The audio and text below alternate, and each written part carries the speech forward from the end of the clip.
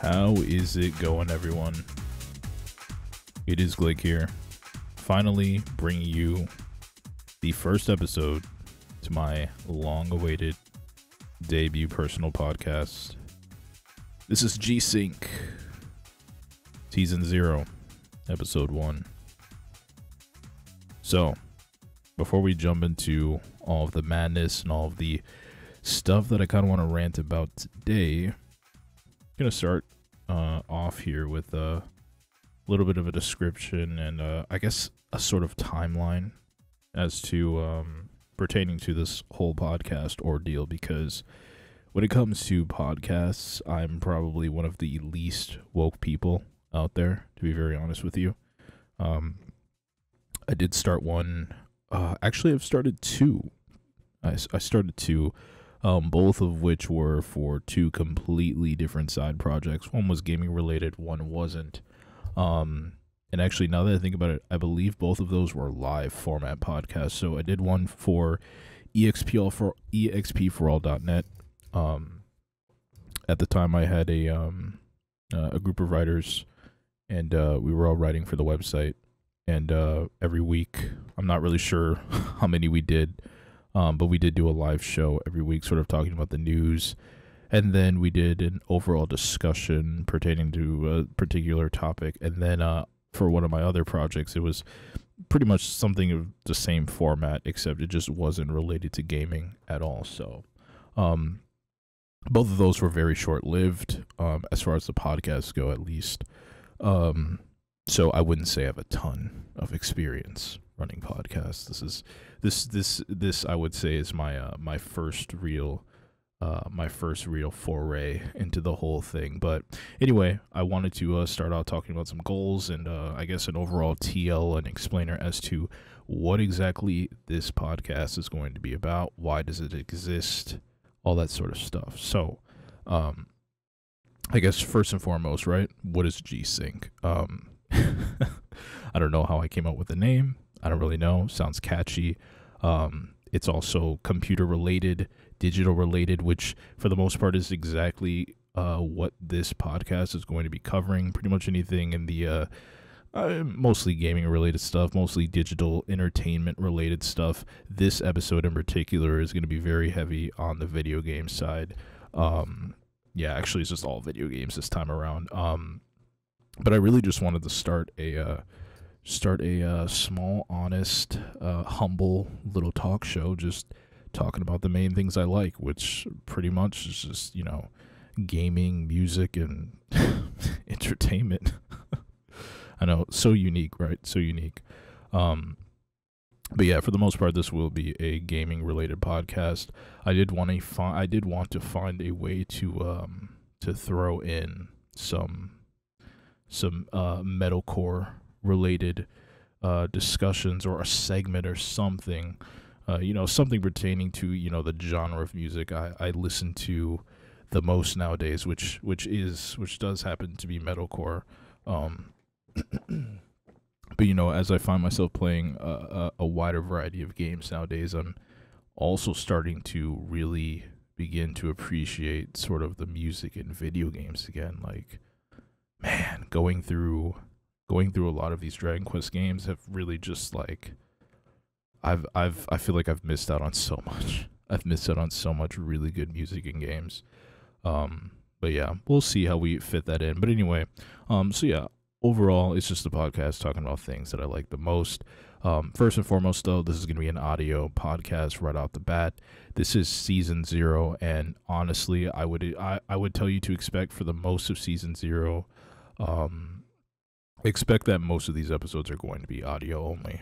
Obviously, I think originally I wanted to come out the door swinging with all live format, all video format, but you know, I find that audio is first of all, it's a lot more easier for me to do. I don't have to worry about cleaning my area that's going to be on camera. I don't have to worry about you know, lighting and all this other stuff and multiple things malfunctioning and whatnot. This is just a much more simple way for me to start out, you know, to get on a good schedule, and just overall finding the footing of the show, which brings me to the next thing, you know, this is going to be a sort of thing that we're going to kind of build it as we fly it sort of situation, where I'm not exactly sure how many sort of segments I want to do each week. How many of those segments are going to be pertaining to gaming? How many are going to pertain to music? How many are going to pertain to just other alternative, geek, nerd, anime culture sort of stuff? But I want to do all of that, really. But we're going to have to find a way, or rather, I'm going to have to find a way to properly balance and fit them all into their own little segments. As you can tell from the intro, I still got to get a good podcast intro. I don't even have my sound effects. Ready to go this episode. I suppose I can edit them in post, but yeah, it really just goes to show that this is building the foundations, which is exactly why I went with season 0 for this, because I don't think it's worthy of being called a season 1. This is season 0. This is the foundation building, really, of this podcast. And I guess if you want to know all of the other things that I had in store, like a full write-up, I think I did a blog entry on the podcast, so you can also check that out over on my website, glakegg.net. And yeah, check out that announcement. But I'm going to be talking about some of that stuff today. So as far as what's going on leading into, the start of season 0 here and the beginning of season 1, which right now I'm planning for January of next year. So January 2023. I want to say like probably around early, maybe mid-December, I might start messing around with episodes in video format. That could even come earlier.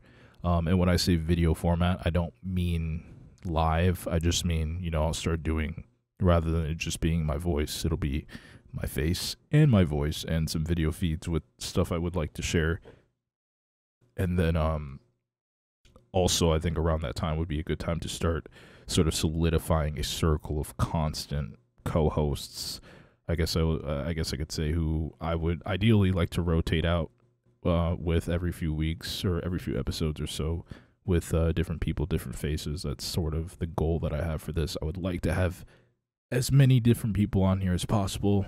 I don't know tons of people, but hey, if you want to just if you just want to hop on a show and just not have to talk that much, or talk when you want to, this is the perfect thing for you, because honestly, I just want to have fresh voices, fresh faces every episode. Maybe not that many people, but at least, like a rotating cast, a rotating table, a rotating selection, a buffet of people, basically, each and every episode, just to keep things fresh, because you'll get bored of me fast. Trust me on that. You'll get bored of me fast. You're probably already bored. You're probably bored right now. How long are we into this? Almost 10 minutes? I don't know. I'm going to lose track of time really quickly. And then into the future and beyond. So, I guess well into season 1 and the beginning of 2023 and beyond, I suppose. The end game, well, maybe I shouldn't say end game goal, because I don't know what that looks like yet, but I know for sure as I find the footing for this, as the foundation is built, I think evolving this into a more live show format, which sort of showcases pre-recorded content as well, like as sort of a complement, is kind of what I'm looking at. So that's definitely something that I would like to do in the very near future. I really don't want that to be that much further in the future. I think especially as I get traveling more and going to more events and more just cons and stuff like that, I want to be able to, record content and have that on the podcast. I think that would be really cool, a really cool thing to do. Or even be able, like, if I know any co-hosts or anybody who I think is going to be on the show, anybody going to stuff like that, they could record stuff of their own and I could show it on here, whether it's, their own personal vlog updates on their channels or stuff they want to do and just exclusively premiere on the show, whatever works. I think that would be really cool to have. So that's kind of what I'm looking at going forward here. And I think after 2023, or not after 2023, but I suppose after January 2023, I think it would be safe to say that most episodes are going to be live. That's kind of the goal. That was kind of the original point, is for all episodes to be live with audio formats available immediately afterwards. That's kind of what we're looking at, because I think most podcasts these days, for the most part, are recorded live, or recorded live, are debuted live, broadcasted live. So,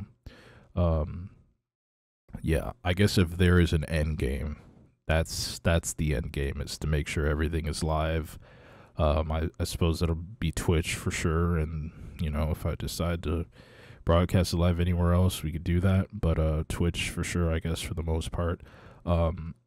Which actually, I'm gonna take it back a couple steps.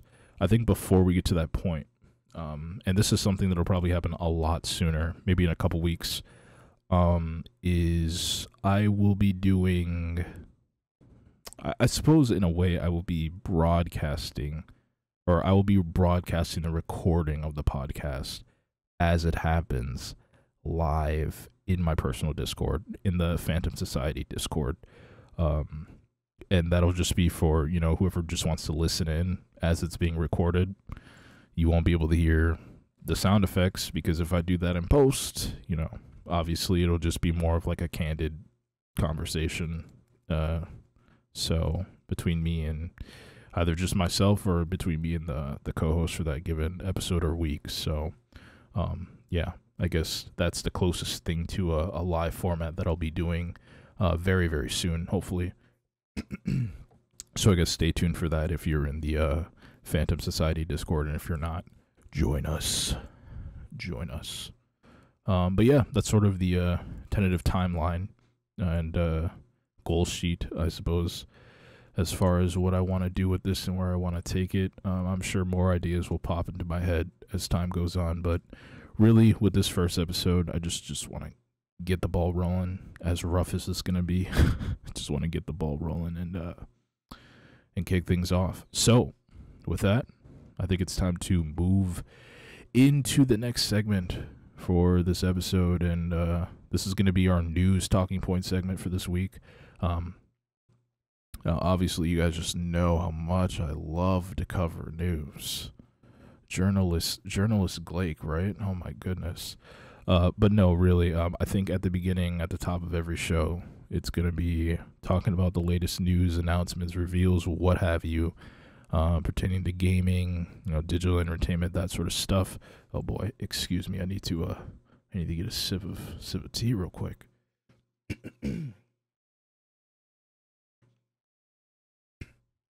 Sometimes I wonder if I should edit stuff like that out. Drinking tea. This is as close to a live podcast as it is if I don't edit it, outside of sound effects. But yeah, at the top of every podcast, at the beginning, we're always going to talk about news. So that's what we're going to do today. There's actually a lot of stuff to touch on, because some of the stuff I feel like also slightly spilled into last week. I think it's mostly this week news. But some of the stuff also spilled into last week, and I'm going to walk you guys through some of this stuff today. And I guess first and foremost on the list here is probably, I want to say it's probably the biggest announcement for this week. One that I thought was pretty cool, but we're going to have to wait a little bit longer until we get more information on it. And that is Verizon. That's right. The cell phone company. They have teased a 5G gaming handheld, which is being, I guess, developed by Razer, which is pretty interesting here. I've got the Verge article, the Verge report up on it, which that brings me to another thing real quickly. For now, I'll be reading these announcements from other websites, since I haven't been keeping up on news very well on my own personal site on expforall.net. But once I do, I'll just be referencing back to those articles that I've personally written. I probably won't even need to, because I'll probably just memorize what I wrote. But for now, I'm going to be checking out some of these other articles. But this is from The Verge. So we got Verizon teases a 5G gaming handheld made by Razer, with Razer and Qualcomm, which is set to be fully announced on October 15th at RazerCon. I didn't even know a RazerCon exists. Is there a con for like every like every hardware accessory manufacturer out there? Like, is there a SteelSeries Con? Is there an Astro Con? I don't think there is. Like, why does Razer have a convention? Anyway, this is news to me. The carrier talked a little bit about the device, which would be called the Razer Edge 5G, at a keynote at MWC Las Vegas, saying that it'll run Android and give you access to cloud gaming services like Xbox Cloud Gaming. Unlike devices like Logitech's recently announced G Cloud, however, it does seem like it'll be able to play games stored locally on the device as well. So that's pretty cool. When it comes to these, I don't even know how to call them. These phone. No. Let me not even call them a phone. Let me not even call it a phone gaming device. It's literally just these cloud gaming devices. When it comes to these things, even though they have some pretty impressive specs, I'm just like, if the only way for me to play on these things is via a cloud service, I'm not going to be interested. I don't understand. I guess I don't understand why. Okay, somebody's got to be buying these things. Obviously, somebody's got to be eating these things up. I don't really know how many of these we've had or something akin to this we've had, I guess, since all of these big companies have started offering cloud gaming services. The Steam Deck doesn't count, and I don't even know if the Steam Deck has the capability of doing cloud gaming. But the Steam Deck is something completely different. I'm talking about something in this ballpark, where it's developed with cloud gaming at the forefront in mind. Because I feel like it's a pretty common consensus among the gaming community that nobody likes cloud gaming. Like, if it were up to us, we want all of our stuff, physical, hardware, if possible. I think for some people, I suppose especially like in over in Asia, like in Japan, Korea, and stuff like that, I think they prefer that kind of stuff because, commuting and whatnot, and having small devices is good. You don't have to lug around cartridges, discs, all this other nonsense. Anything digital, and cloud gaming just makes it easier, I suppose. But I feel like for the most part, it's just not good enough. It's not good enough. As a matter of fact, over there, cloud gaming is probably a little bit better because the internet is a lot better over in Asia compared to like here in the West. I just don't understand. Like, I just don't get it.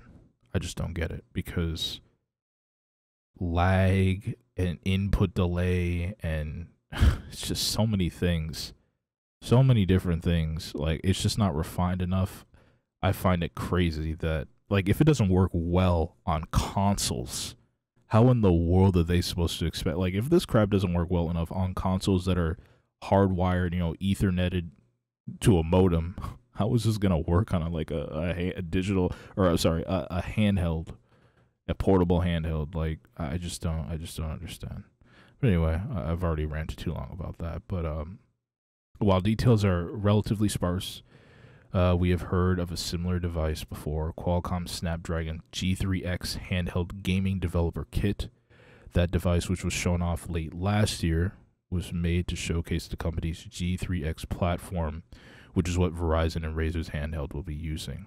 Now, this is probably the most impressive part that I've heard about this entire thing. And it reads, according to Qualcomm, its G3X chipset supports external displays up to 4K and has a GPU capable of running games at up to 144 frames per second. Now, that's pretty cool. For a handheld device, that's pretty nice. Like, if I could be playing some games, and I don't know if the Steam Deck is capable of that. I'm not sure. Like, I can't think of, like, I can't think of a game that I would play via cloud or on handheld that, I would really be craving. 144 frames per second is nice on anything, but for some reason, the first game that comes to mind is Temtem, because I know on the Switch, it's like, it runs at like 30 FPS on the Switch. Like, being able to play that handheld, because it's a game I would like to play handheld, being able to play that handheld at least 60 would be really nice. And I know the Steam Deck can achieve that, but I'm not sure if it can achieve 144 frames per second on that game. But anyway, there's a Twitter link to a video, which I'm not gonna watch because I've seen it before and it's very short. But based on the teaser video, it seems like the Edge 5G may have some sort of adaptive trigger system. Design-wise, it looks like the company's Kishi V2 controller. Never seen that. Except instead of a place to slot your phone into, the computer and screen are built in. Obviously, the elephant in the room is the Steam Deck. Okay, which can both stream and play PC games very competently on its own. Okay, so that confirms it for me. So the Steam Deck can stream games as well. Okay, so it's 2-in-1. That's crazy. Letting you access a good chunk of the Steam library. It's a big advantage of Valve's handheld one. It's a big advantage of Valve's handheld, one that Razer's likely won't have, given that it's running Android instead of Steam OS. However, the Steam Deck starts at $399, and you could only do Wi-Fi, not 5G, so there's some room for Razer and Verizon to play with here. If the handheld comes in around $250, it could be compelling to the same types of people who bought the NVIDIA Shield handheld. Verizon's Consumer Chief Operating Officer, Krista Bourne, said she wasn't allowed to give me more detail than what was teased on stage. That meant details about pricing or what exactly Verizon's role in the handheld was. We know it'll be able to access 5G ultra-wideband in some way, which could provide for fast downloads and even let you stream more casual games. But it's unclear whether it'll be exclusive to Verizon's network. It's likely we'll have to wait for Razer's official announcement for more details. Obviously. Wait until RazerCon, guys. Or was it announced at RazerCon? No, October 15th is RazerCon. Get it right, Blake. Come on. So, I guess, listeners, what do you guys think? Razer, 5G gaming handheld, what do we think? You know, now that I'm thinking about the Steam Deck again, because for some reason I've, like, erased it from my memory, because I think when it came out, it was, like, on back order for, like, well into a year. Are they readily available now? I didn't even know these things start at $399. I should get one.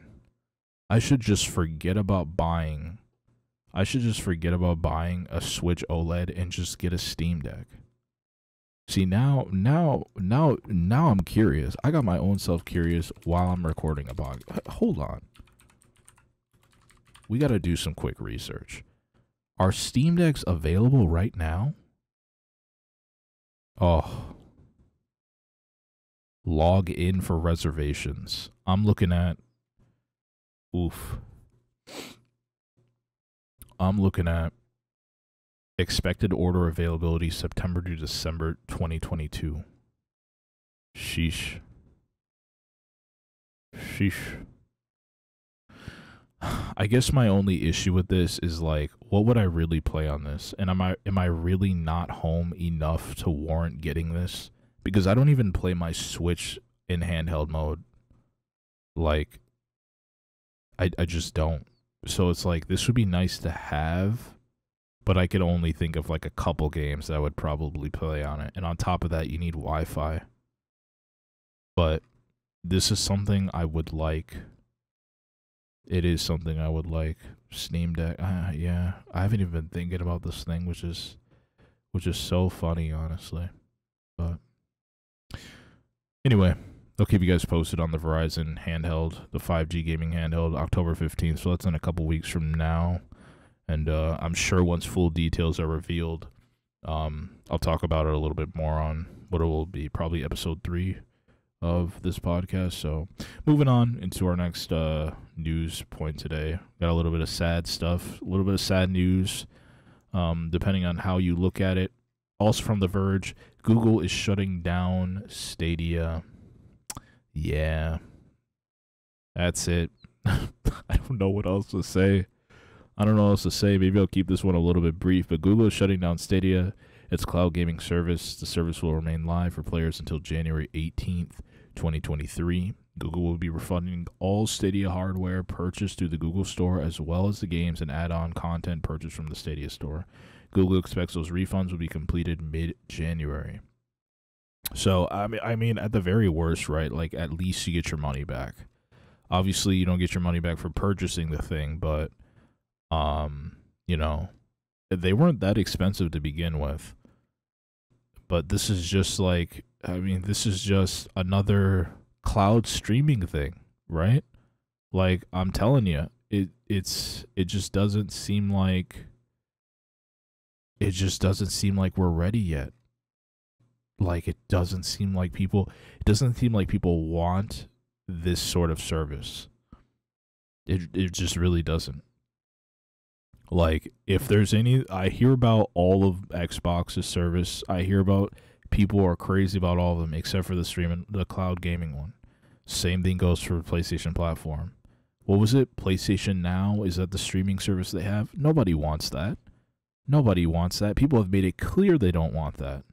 It doesn't even work well. We want to be able to own our games. We want digital copies, physical copies of our games. We don't want to have to stream the stuff.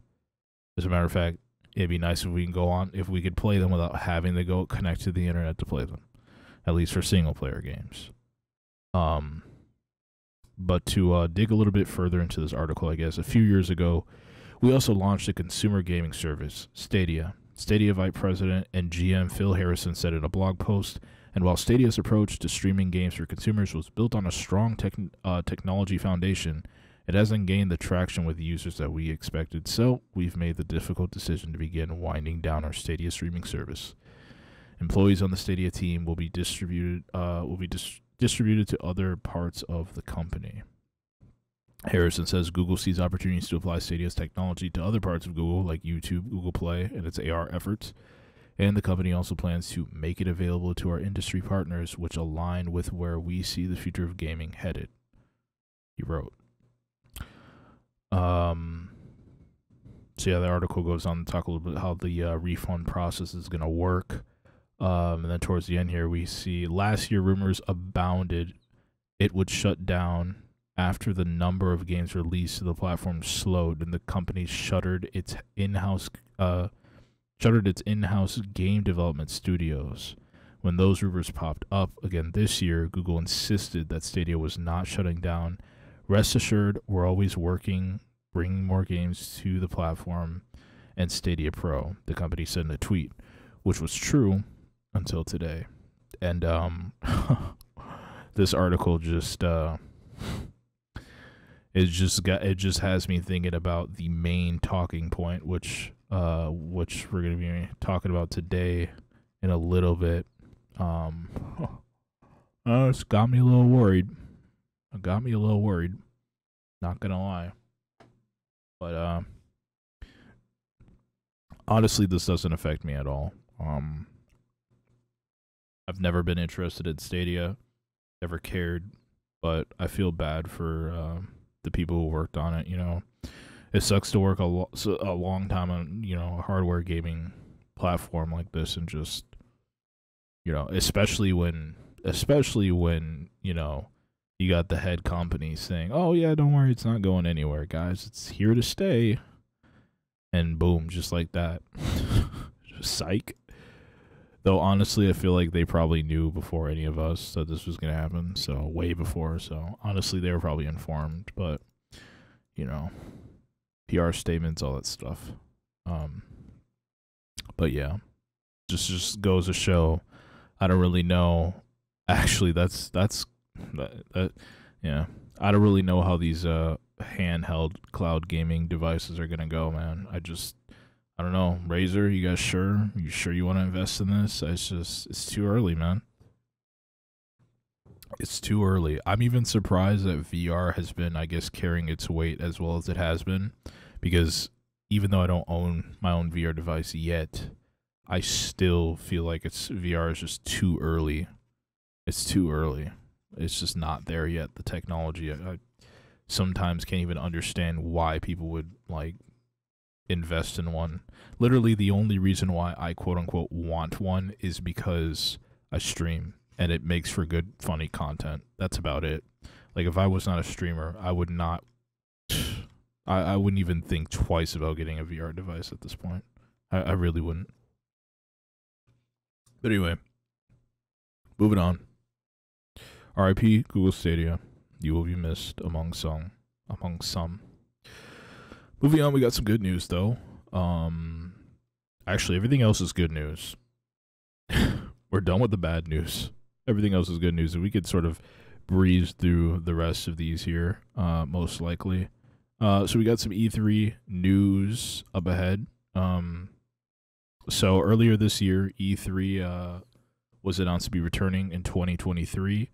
It took a 2-year break, right? 2020, it took a break in 2020 and in 2021. Yeah, 2019 E3 was okay. I have to like remember because it feels like forever ago, but I will never forget E3 2019 because that's when Animal Crossing New Horizons was revealed. I'll never forget that. So, yeah. So, I mean, it was gone for 2 years. Like, was E3 ever really... Well, that's right, because they did go through that little period where, like, I don't think it was bankruptcy. What was it? Like, they were going to get bought out or something. They got bought out, right? Something like that. I can't even remember. It feels like so long ago. But, I mean, really, I guess in all honesty, it stopped because of the pandemic. It didn't really stop because it wasn't doing well. I mean, it's definitely, I don't even know. I shouldn't speak on it because I'm not 100% sure. But I would like to think that it probably wasn't doing that bad. Maybe not as well as it used to be doing. Like, obviously, for a lot of people say that, you know, E3 sort of fell off around, after 2010, started to fall off quite a bit. Even as a live viewer for either, like, I used to sit and watch all the E3 live shows. I'm talking when IGN used to do theirs, when GameSpot, I used to watch that stuff start to finish every day of E3, all the press conferences. And yeah, it just doesn't feel like it has that same spark anymore. But that's probably just because, you know, information comes out so much faster nowadays, and like, you've got announcements and reveals happening all year round. It's not really the main big thing anymore, just because of how often companies are just announcing stuff. Nobody's really savoring things for E3 like they used to. And on top of that, everybody has their own shows. But, you know, as an actual attendee, I can't really speak on it because I've never been to E3. But anyway, we have a little bit of information on next year's E3, which is, you know, the return. It's going to be taking place June 13th through the 16th at the Los Angeles Convention Center, with separated business and consumer days and areas, which is very interesting. We're going to jump into this. This article is by Games Industry. So this week, the E3 team is sending in its plan for the show to the games industry.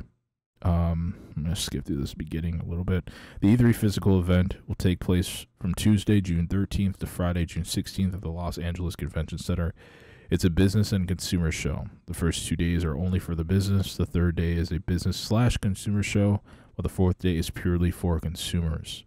The team had themselves quite a few lofty goals with E3, as you may remember, but the three core objectives are: make a better business event, where it's easier to connect, meet, and conduct interviews; make a better consumer experience, where there are things for fans to actually do; partner, support, and be friends with everyone announcing games in and around E3, irrespective of whether they're actually in the convention center.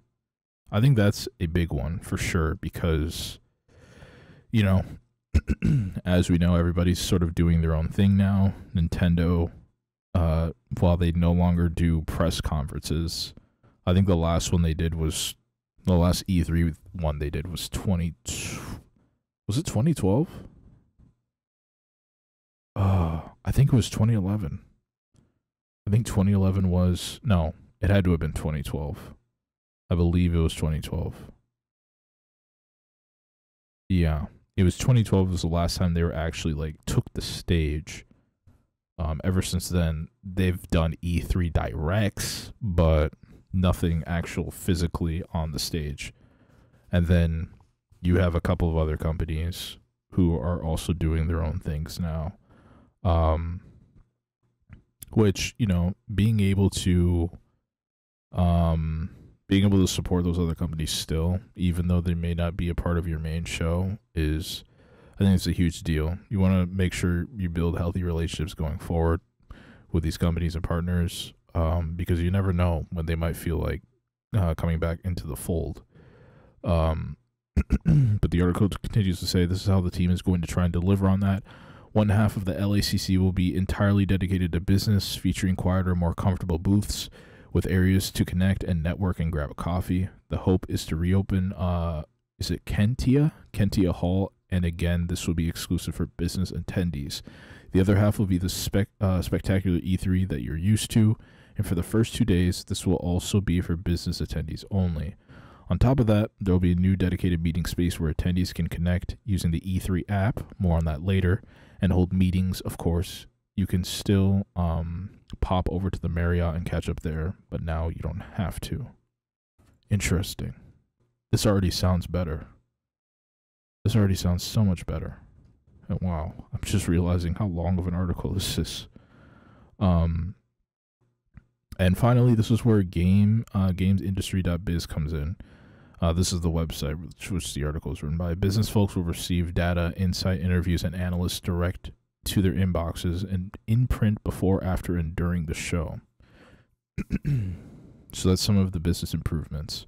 When it comes to the fans, E3 will invite consumers into their halls on Thursday and Friday. The show will also be more accessible for indies and indie publishers. That's very good. That's huge. That's huge. To showcase titles in the concourse hall, which will also be open to gamers.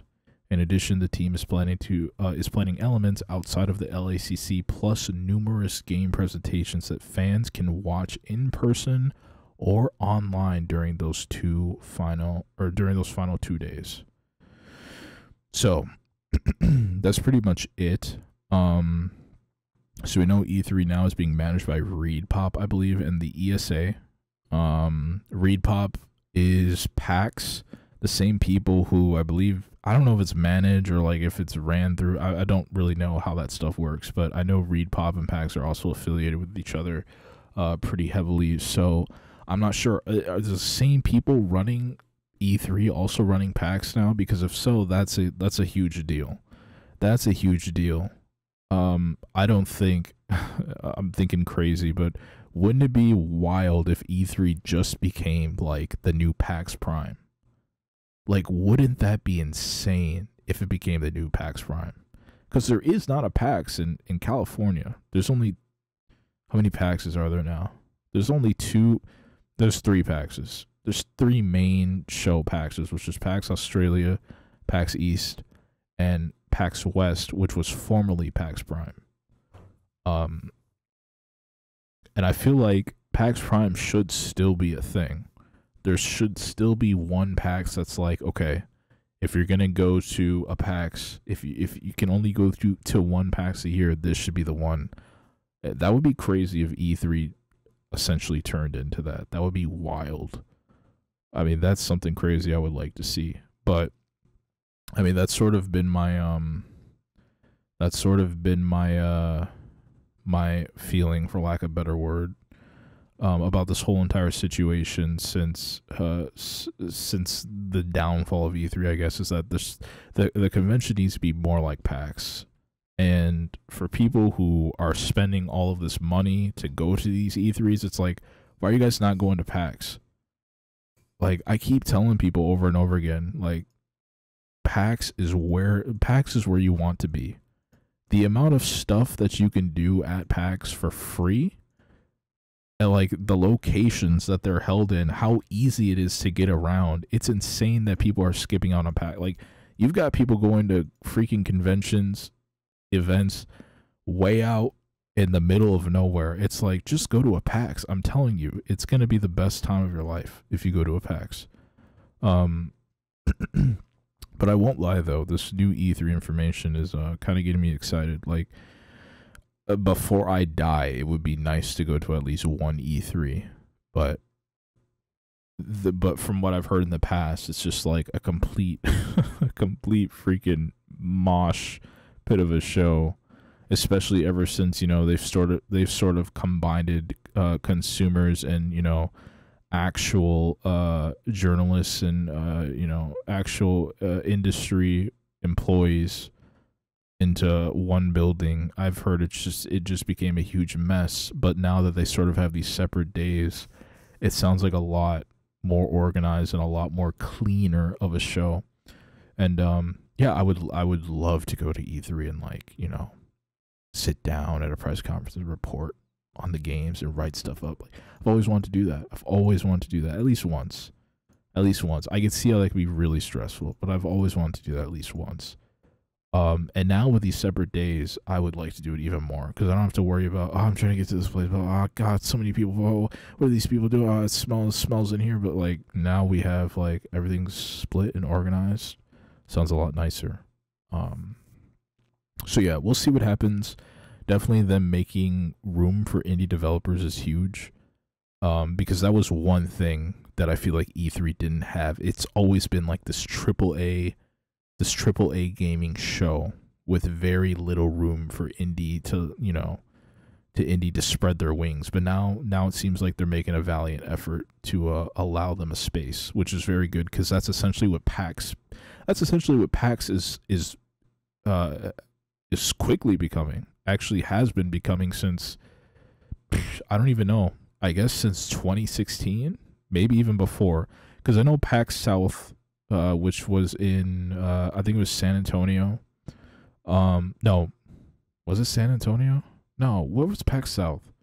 PAX South was oh, now I have to look it up because I'm never gonna remember.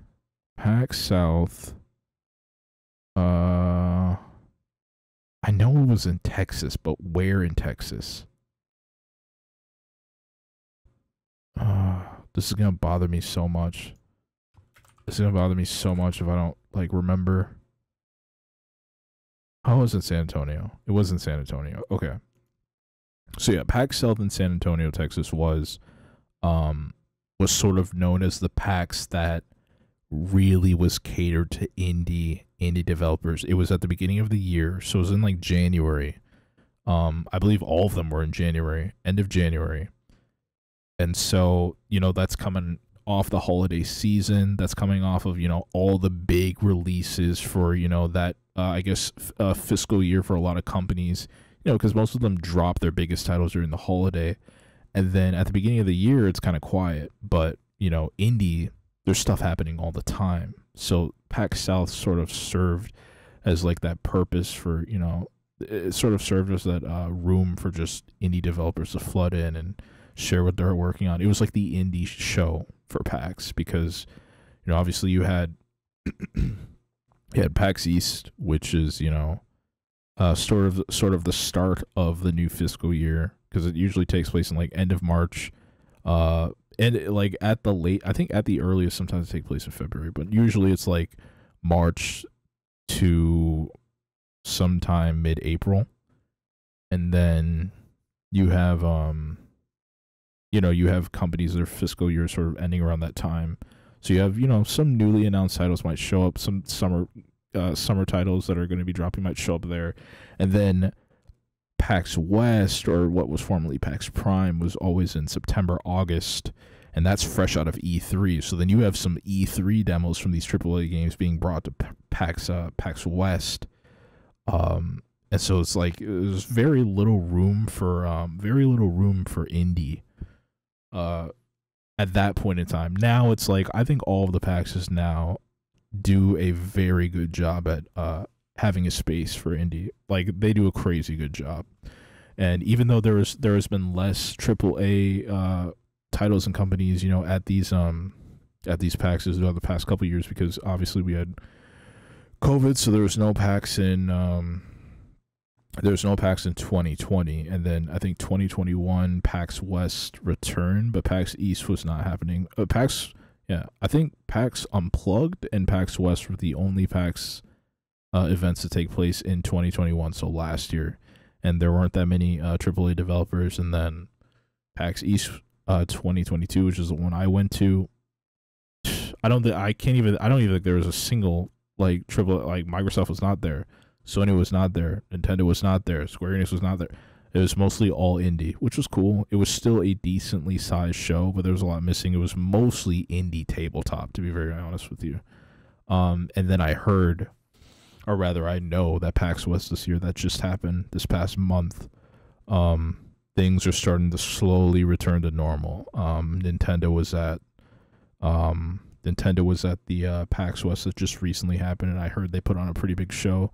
With a Splatoon 3 tournament. There was a Smash Brothers Ultimate invitation, or no, it was not an invitation, it was an open, $10,000 open that took place. And I don't think Microsoft or Sony were there, but I think there were some other bigger companies that were absent from this year's PAX East. So things are returning to normal, but I guess circling back around to my original point, for sure, if E3 wants to sort of get on the level that PAX is, they've really got to open their arms up to the indie community for sure, because that's such a huge part of the gaming scene, huge part of the industry now. It's like you literally can't ignore it. I mean, look at Summer Games Fest, look at the Game Awards, which I'm going to be talking about in a second here. All these shows now, they cater to indie so much. And it's just because there's so much there. It's evolved into this incredible scene, this incredible new addition to the gaming community, something I didn't care about to be very honest to begin with, but now I have so much respect for, because they are really our saving grace, because some of these companies are just going to absolute shit. Anyway, moving on past the E3 topics, that's what's happening with E3. There will be more news on E3 for sure. Probably as we move into next year, is probably going to be the next batch of E3 information, so I will be staying tuned for that, because you never know.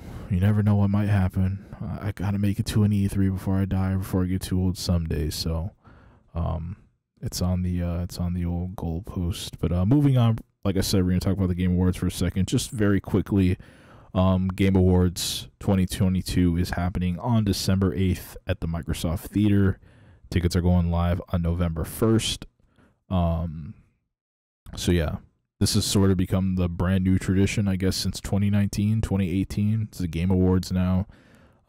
It's like it's an award show, and it's like an announcement show all in one.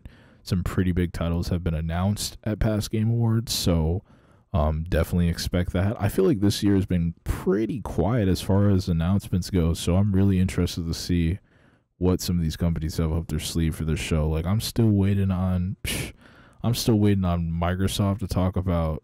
I'm still waiting for them to talk about Fable 4. I'm still waiting for NetherRealm to talk about Mortal Kombat 12, because we know that's coming. Yeah, I mean, there's a lot of stuff that we have just yet to hear about in full. So I'm really looking forward to some of these remaining shows for this year. This is like the last one that usually happens during the years, the Game Awards now, so that should be interesting. And actually, one important thing to touch on real quickly is that NVIDIA leak, I believe, that came out, which had the dates, some important dates for some of these upcoming games.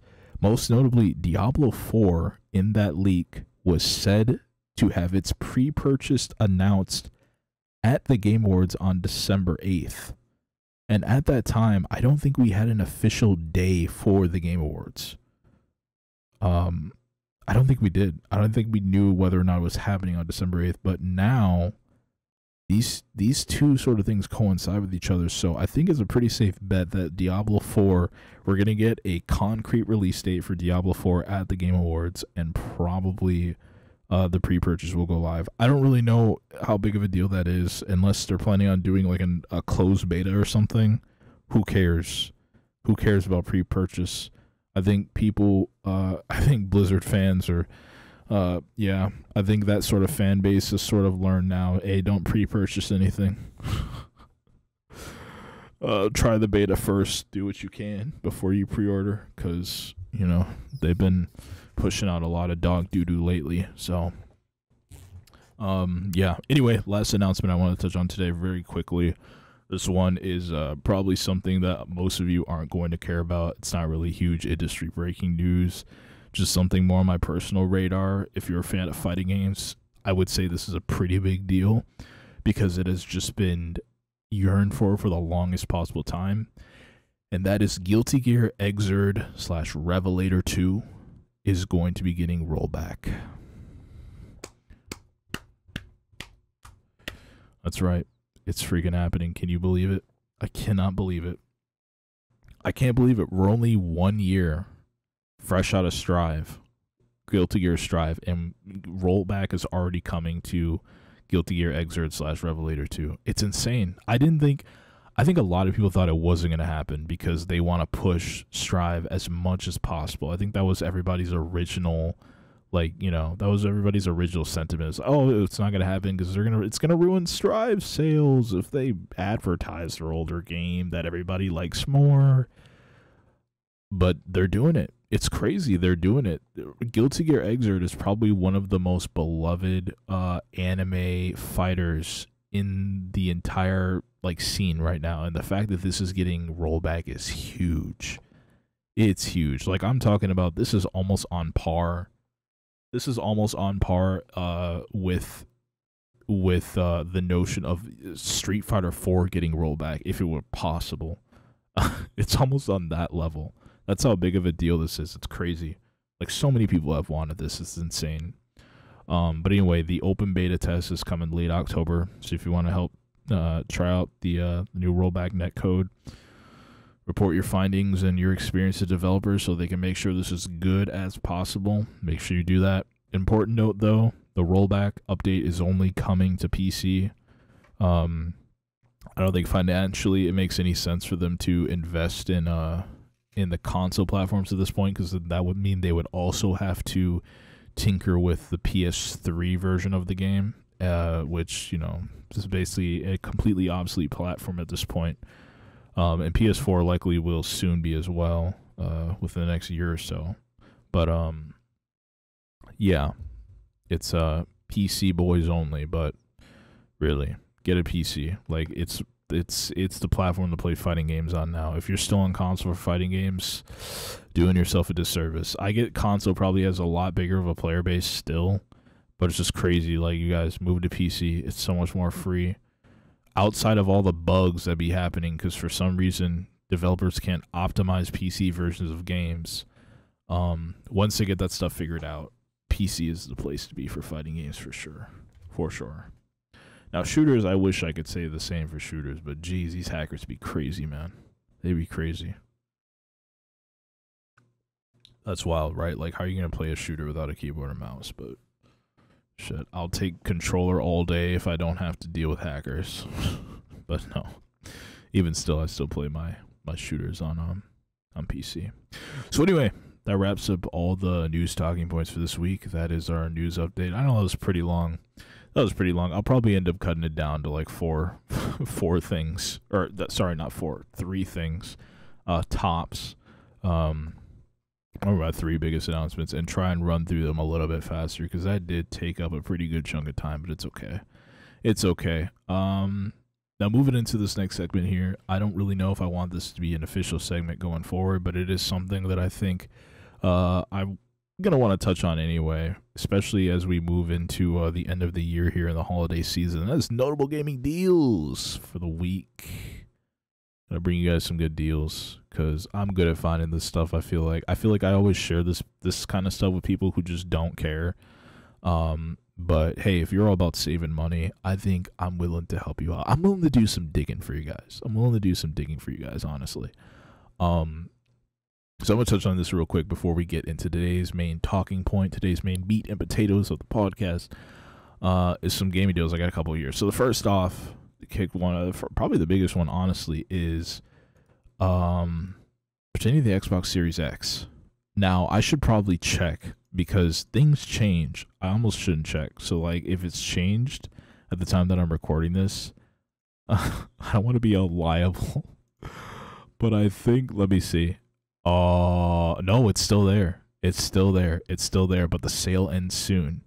The sale ends soon, and I'm I'm updating this podcast. I'm uploading this immediately after I'm done to the YouTube. So I think there should be enough time to dig into the sale. But let me stop teasing you. So the Microsoft Xbox Series X is currently available on Newegg right now. Sale ends soon for $424. $424, dude. That's like what, like a little over $100 more than the Series S. The Series S is $299, right? Or it was. I think it's a little bit cheaper than that now, but still $424. Now there's a catch, obviously, but it's not a huge deal. As a matter of fact, I've been seeing so much misinformation regarding this when it first got announced earlier in the week. I've been seeing so much misinfo and people trying to dissuade others from copping this deal, and that's that you have to pay through Zip.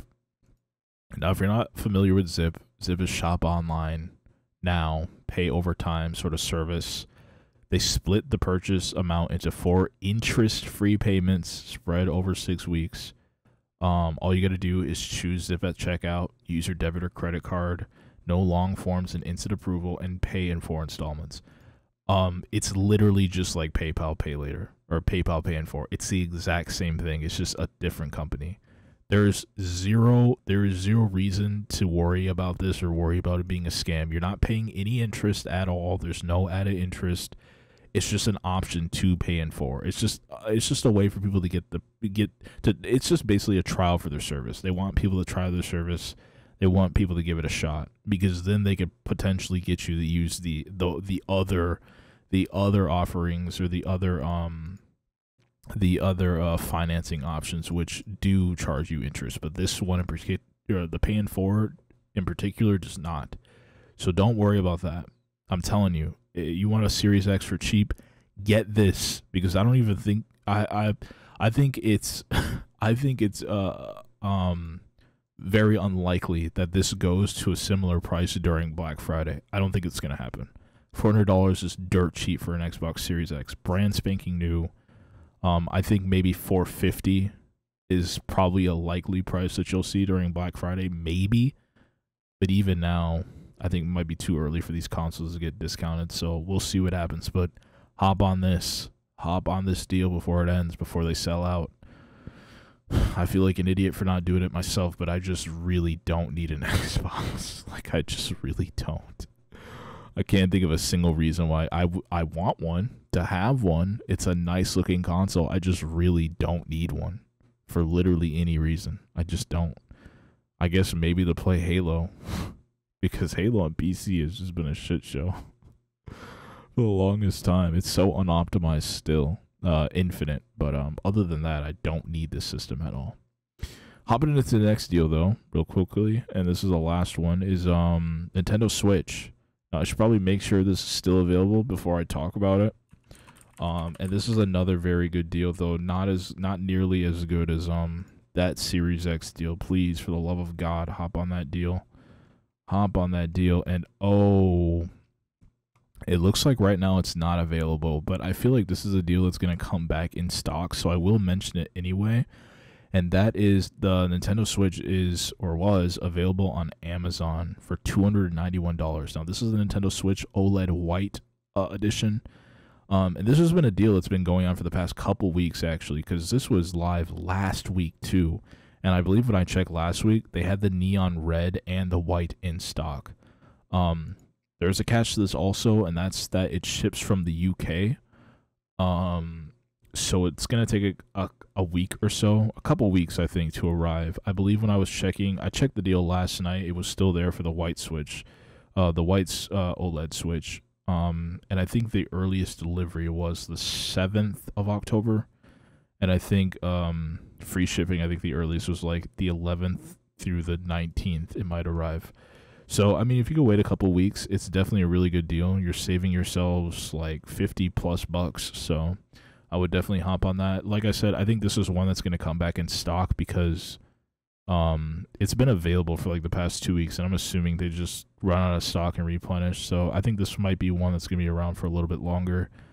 because there is a catch to it, and that's that it ships from the UK. So keep an eye out on that one. Literally, you could find both these deals by just searching up the consoles on their respective websites. So just search up Xbox Series X on Newegg, click on the page, and if you don't see anything that says sale ends soon, if you don't see sale ends soon beneath the price tag, the $4.99 price tag on Newegg, that means the sale is over. And if you search up Nintendo Switch on Amazon and you don't see the $291 Switch OLED, that means that it's out of stock, or I guess the sale is over. So, oh wait, no, never mind. I did find the page for I found the page for this. It's still in stock. Yeah, it's still in stock for the Nintendo Switch OLED White on Amazon. I had to scroll down a little bit, but yeah, this is legit. So it's official. It's shipped from the Nintendo Switch store on Amazon, and yeah, so $292 in stock. The OLED neon red, neon blue is not, but the OLED white is. And free delivery, for me personally, free delivery Tuesday, October 16th, or 18th, sorry, or fast delivery Monday, October 10th. So there you go. It's still there. $292. Getting yourself a good $50 discount on a Switch OLED if you want one. Would be nice for Pokemon when it comes out, right? So that's going to be it for the deals for this week. Hopefully that helps you guys out a little bit. I'm going to close out all of this other stuff because I have so many tabs from all of these, oops, I did not need to close out that one, from all of these posts and whatnot open, and we're going to jump into our talking point for today. Had to get a quick sip. Talking nonstop this is unedited, you guys, okay? I could talk for this long. I don't even know how long this has been going, but I could talk for a long time, trust me. I could do it. And I'm not even that caffeinated. I could talk for a very, very long time, which is good. Because this discussion, I feel like I'm going to go ranting for quite a while.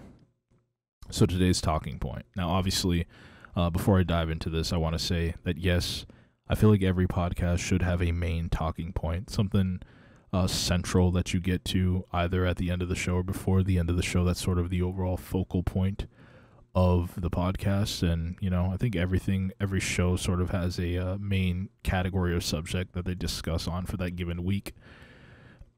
This week, I want to talk about something that has been in the gaming news in the past, even sort of in the present now, and probably will be quite a bit going forward from now, most likely, because I have a sinking feeling that, you know, some of the more unfortunate things are probably on the horizon for this entity. But today, we'll be talking about the trials and tribulations of the G4TV reboot.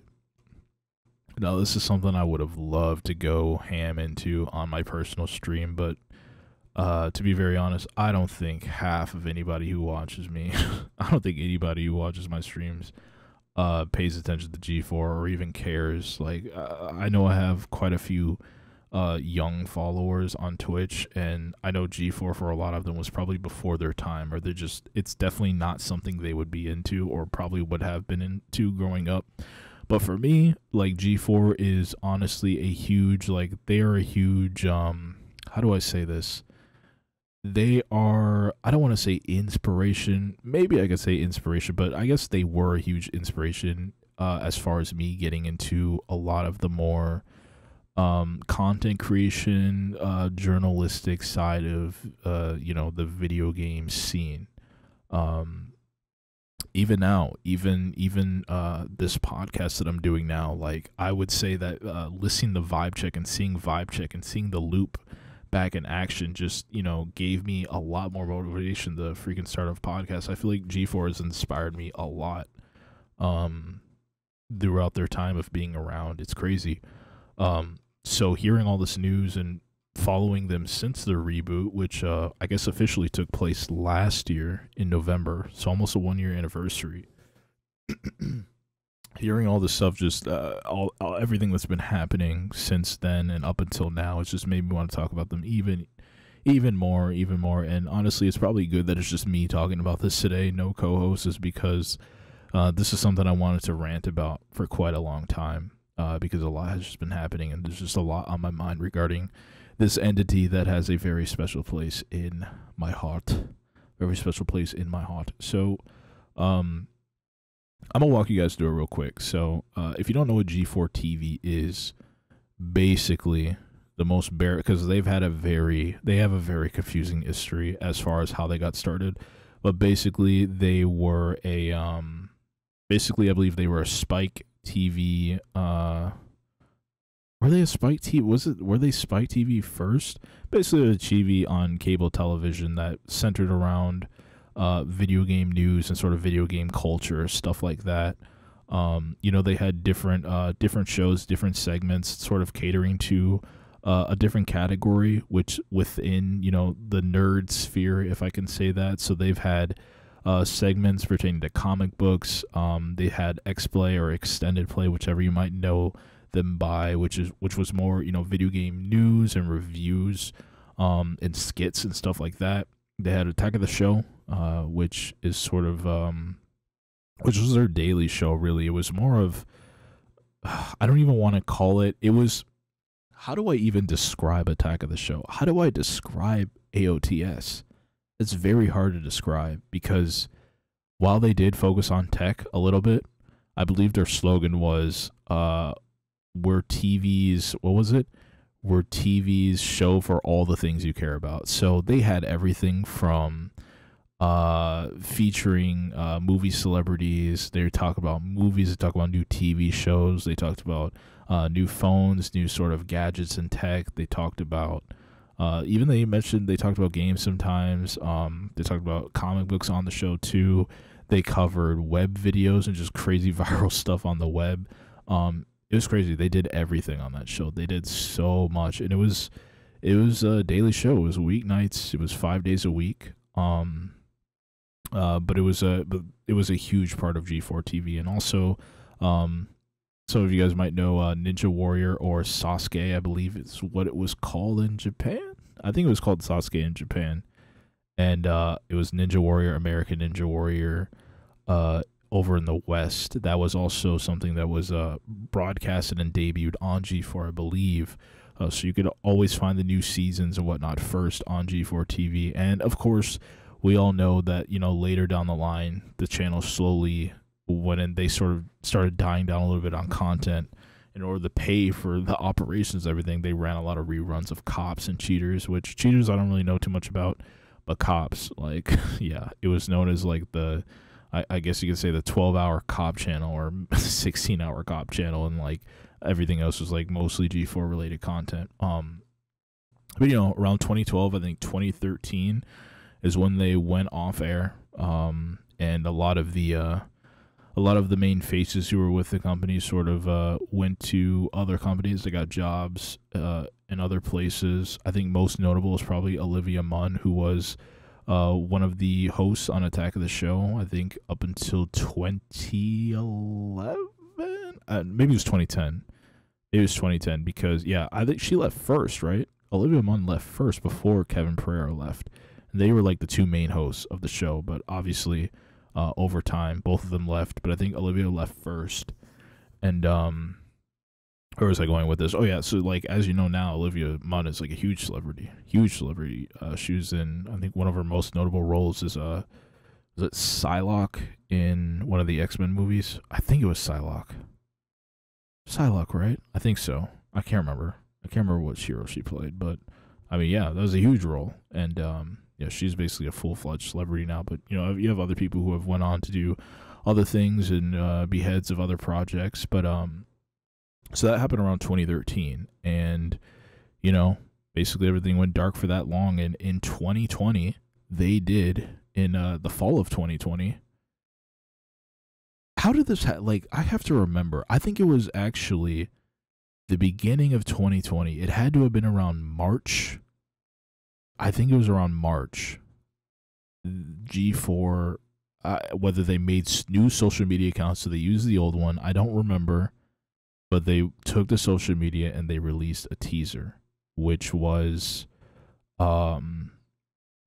it was sort of like a very ominous teaser, and at the end it had like an old school TV, and it sort of played their logo animation, and then and then that little classic G4 sound bite.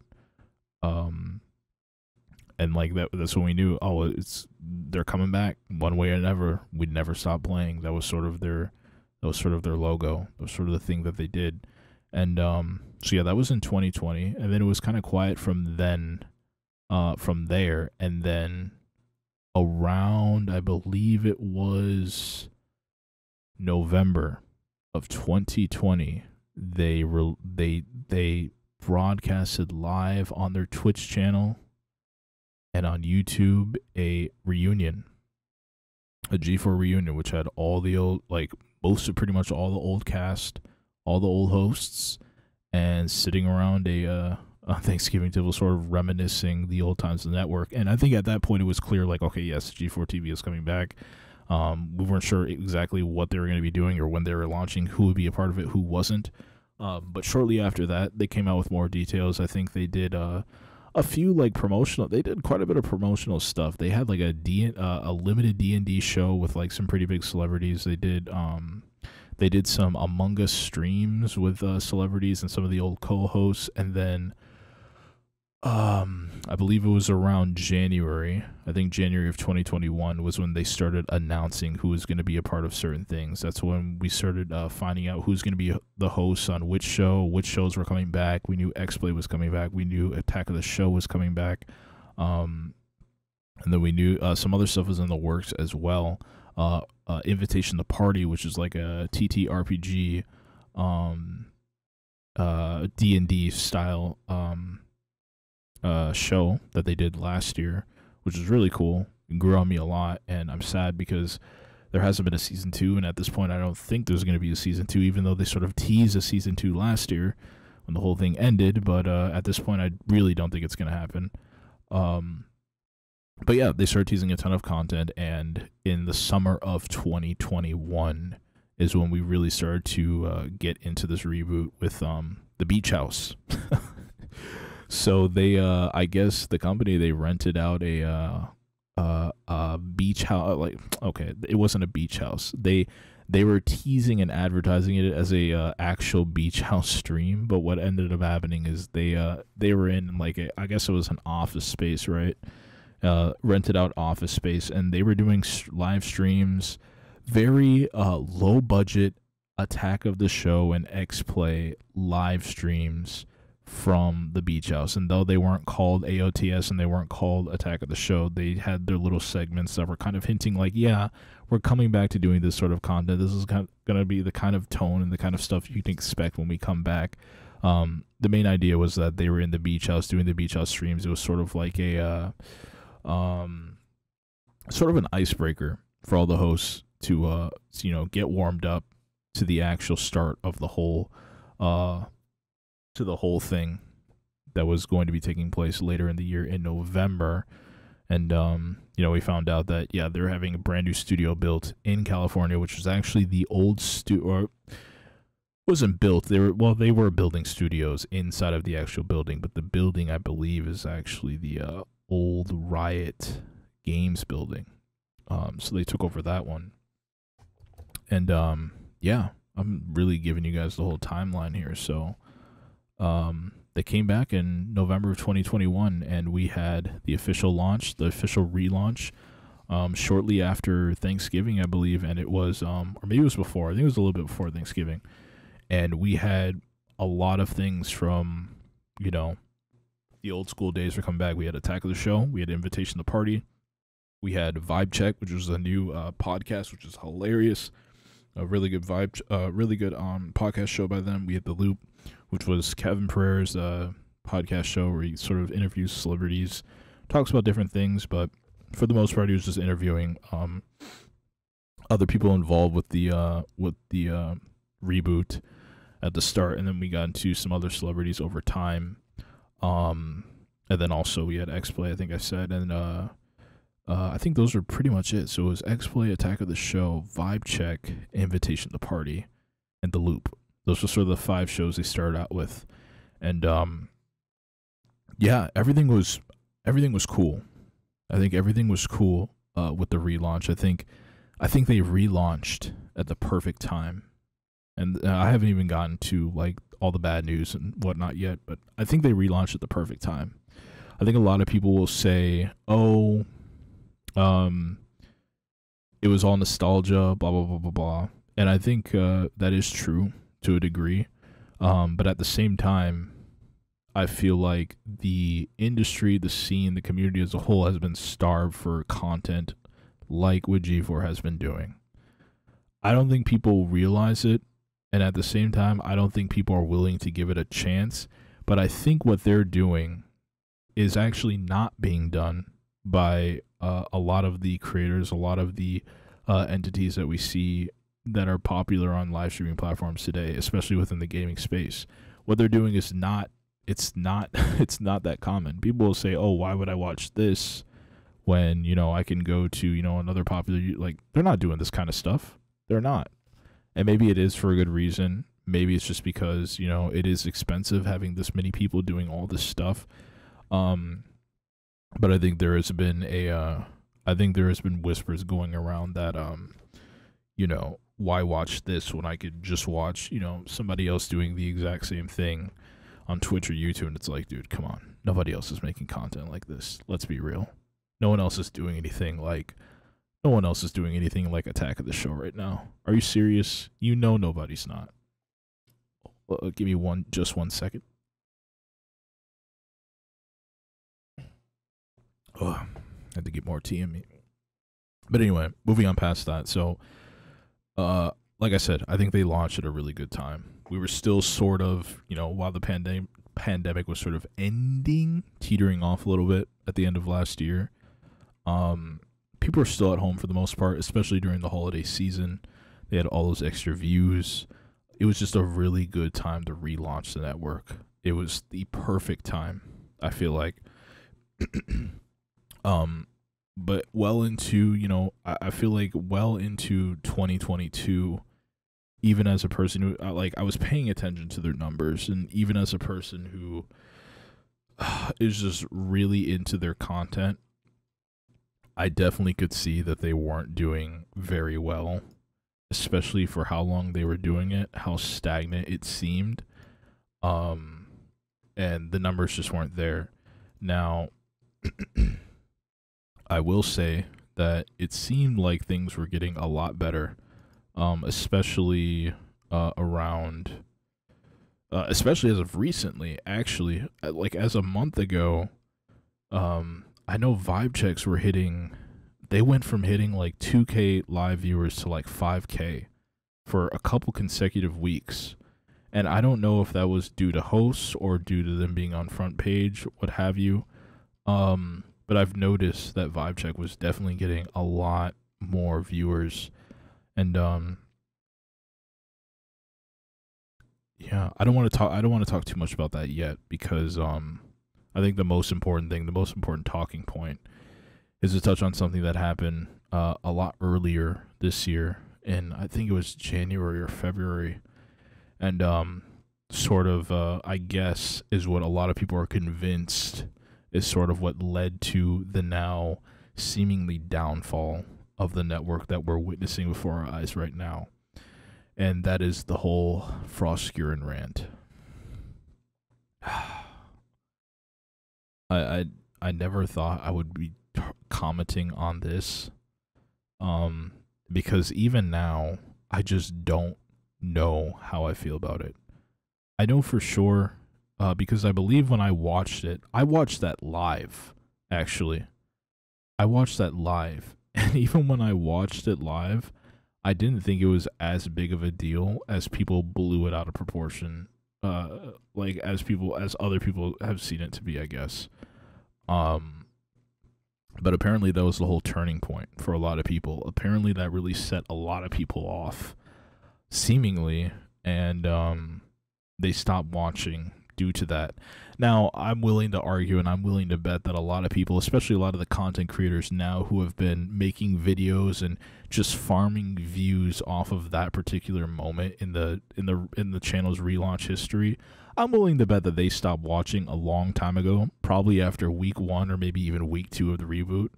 I'm willing to bet that they probably can't even tell me the names of all the hosts on AOTS. It's always the people who don't watch this stuff to begin with who have the most to say about it. Like it's always them who has the biggest problem. It's like, you don't even watch it, so like, why do you care?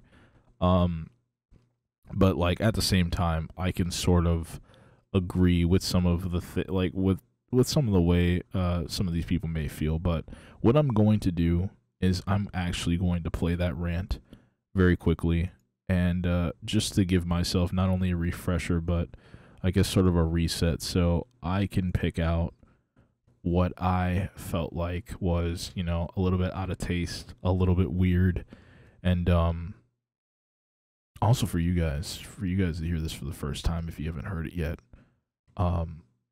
So I got to dig this out real quick because I thought I had it in my tabs prepped and ready to go.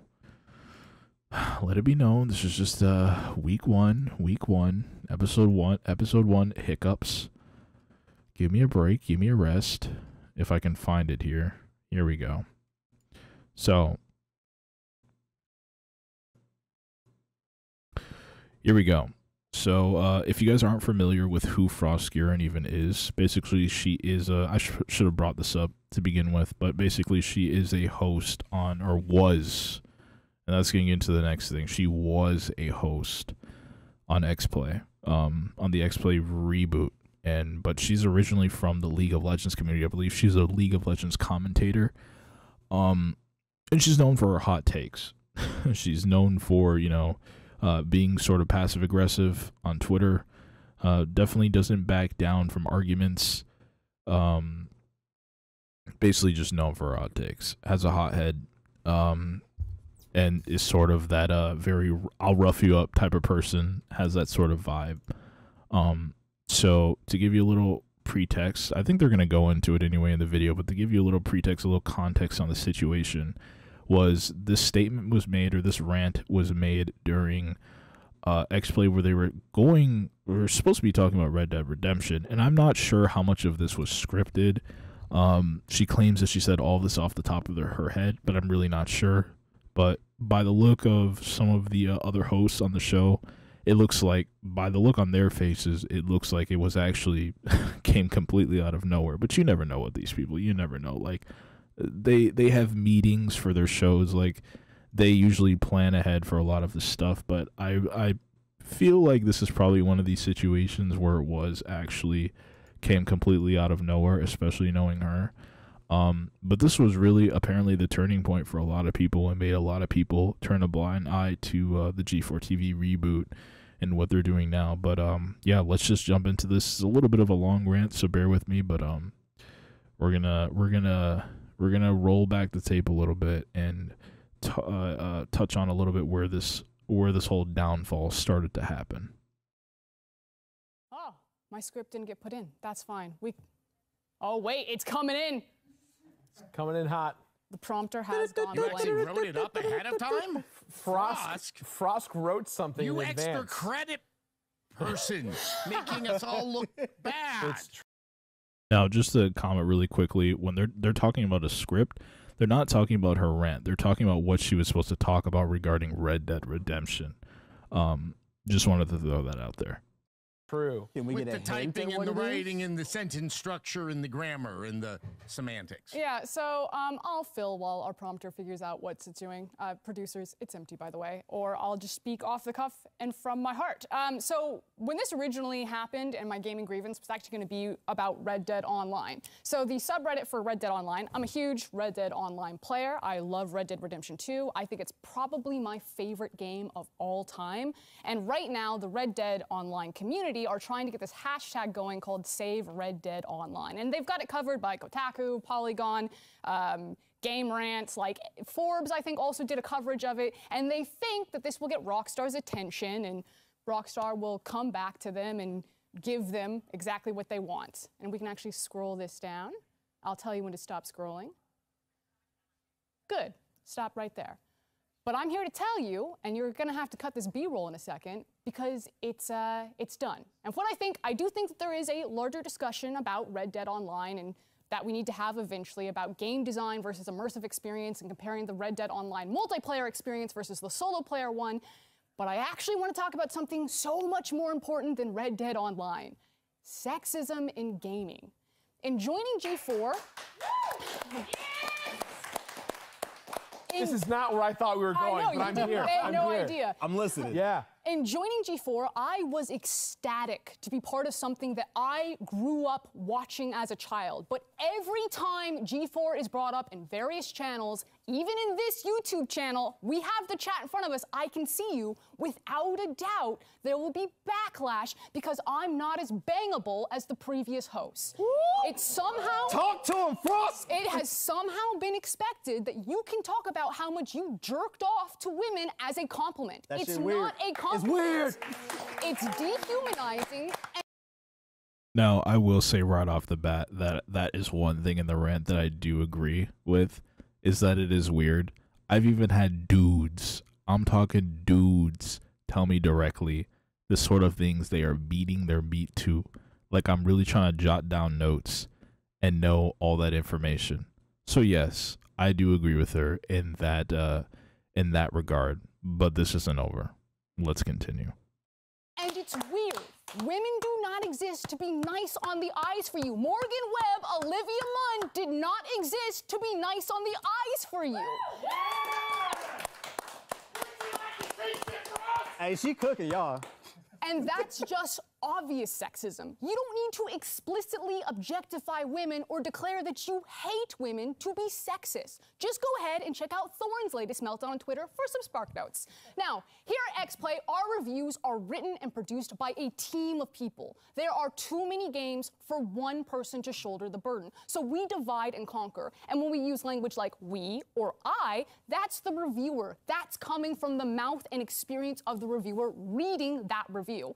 And that's not to say that Gerard, TBH, Adam, or myself don't contribute to the reviews. We absolutely do. But it'll always be in varying degrees and take a whole team behind us. That's why we're XPlay and not Adam Play.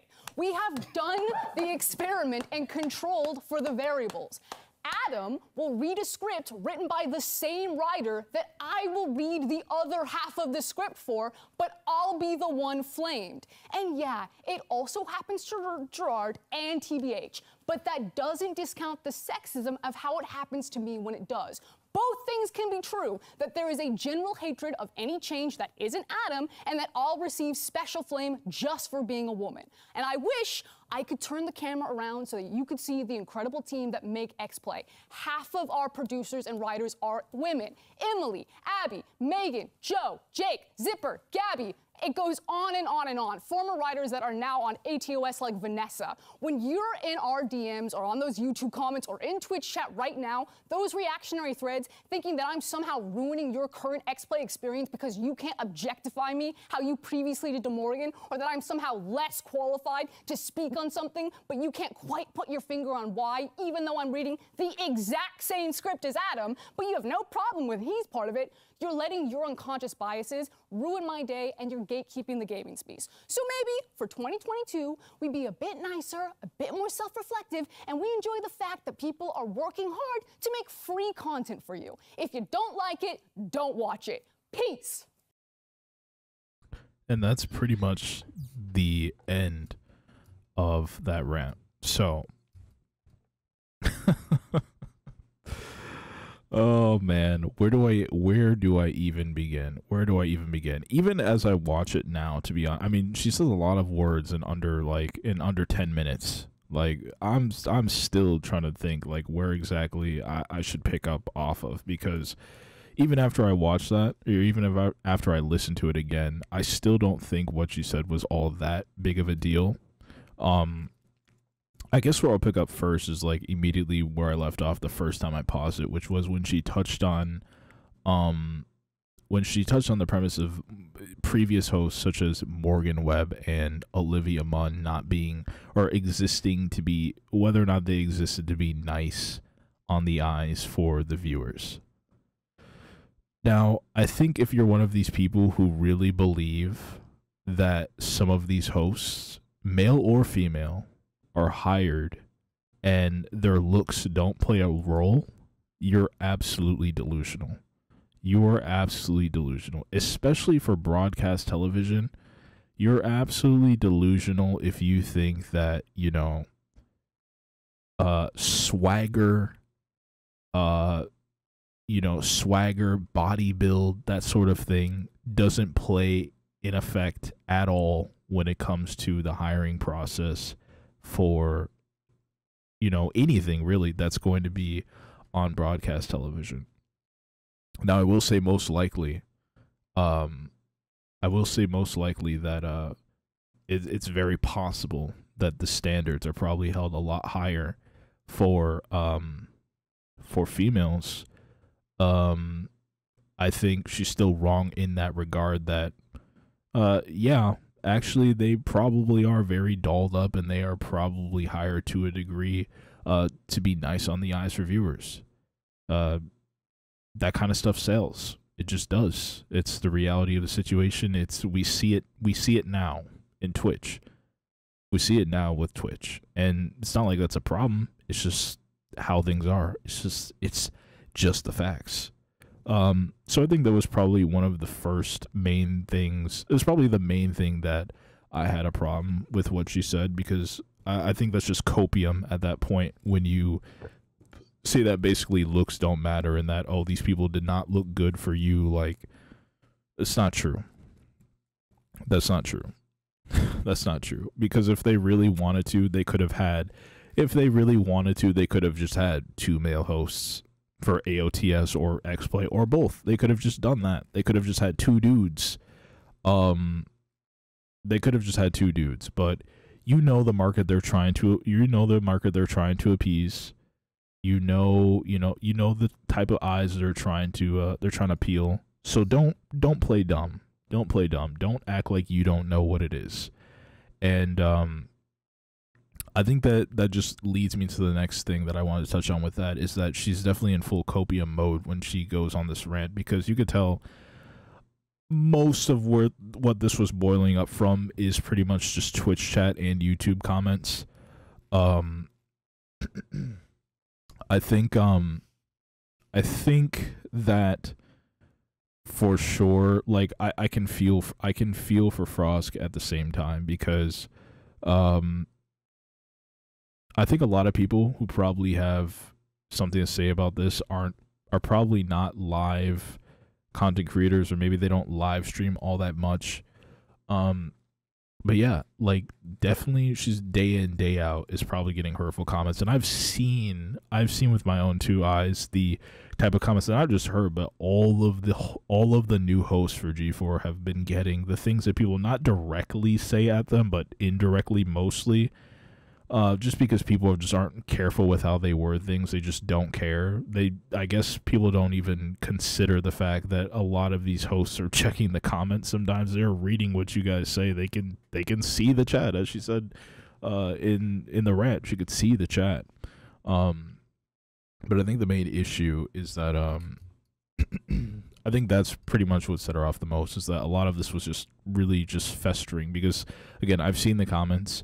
I've seen people who will just straight up say, "Oh, I don't want to watch this guy talk about the game. I don't watch this girl talk about the game. I want Adam." And that's probably one of the difficult things about bringing back such beloved hosts and trying to mesh them with new blood, is that a lot of the nostalgialists, a lot of the OGs, were going to be more inclined to just only want to see the faces that we grew up with. Like, as far as a lot of people are concerned, they really don't care about all these new faces. They really don't care about Frost. They really don't care about TBH. They really don't care about, I mean, because Gerard has been around for a while. He's a little bit beloved. They really don't care about, you know, Fiona Nova. They really don't care about, Cassim. Like, they want Kevin. They want Morgan. They want Adam. Like, they want the people that they grew up with. And I've seen a lot of those comments, and I know, like, that rant alone, you can tell, like, Frost is definitely an emotional person, and I know that that was festering for a very long time. So a lot of it is just a lot of it is just internalized hurt, honestly, just internalized pain. Because, like, especially when the relaunch happened, there was a lot of that sentiment that, oh, I want Adam, I want Kevin, get these people off the screen, blah, blah, blah, blah. And I think she probably took it as all sexism, when it's definitely not the case. Probably not the case at all. People just really want to see Adam Sessler. Like, it's been years. People really want to see Kevin Pereira. It's been years. And honestly, these guys, they're so... I mean, okay, well, Adam Sessler is a whole nother discussion altogether, because I know for sure, if anybody's more at fault than Frosk is here, like, with their takes, I would say it's Adam Sessler. And this comes from somebody who... I love Adam Sessler. I freaking love the guy. He, like, if not for him, dude, if not for him, I probably wouldn't be doing videos. I probably would have never gotten into writing about games. He was really my icon at the time, when it comes to, you know, just video game coverage and content. Listening to him speak, listening to him talk about games and his knowledge was legendary. It was legendary, and nobody since has been able to fill that void. So having him back has been huge, even though he's taken more of a background seat. Like, having him back is huge, and I can't lie and say, oh yeah, I would love to see, you know, nothing more but just the new faces. Like, no, I want more Kevin and I want more Adam as much as as much as everybody else. But you know, that's just not what this is. It's just not what this is, and it's just not what it was going to be after a little bit. But I think that's probably, again, that's one of the really difficult parts with meshing new blood with the old blood, is that when you do that, you're essentially splitting your audience right off the bat.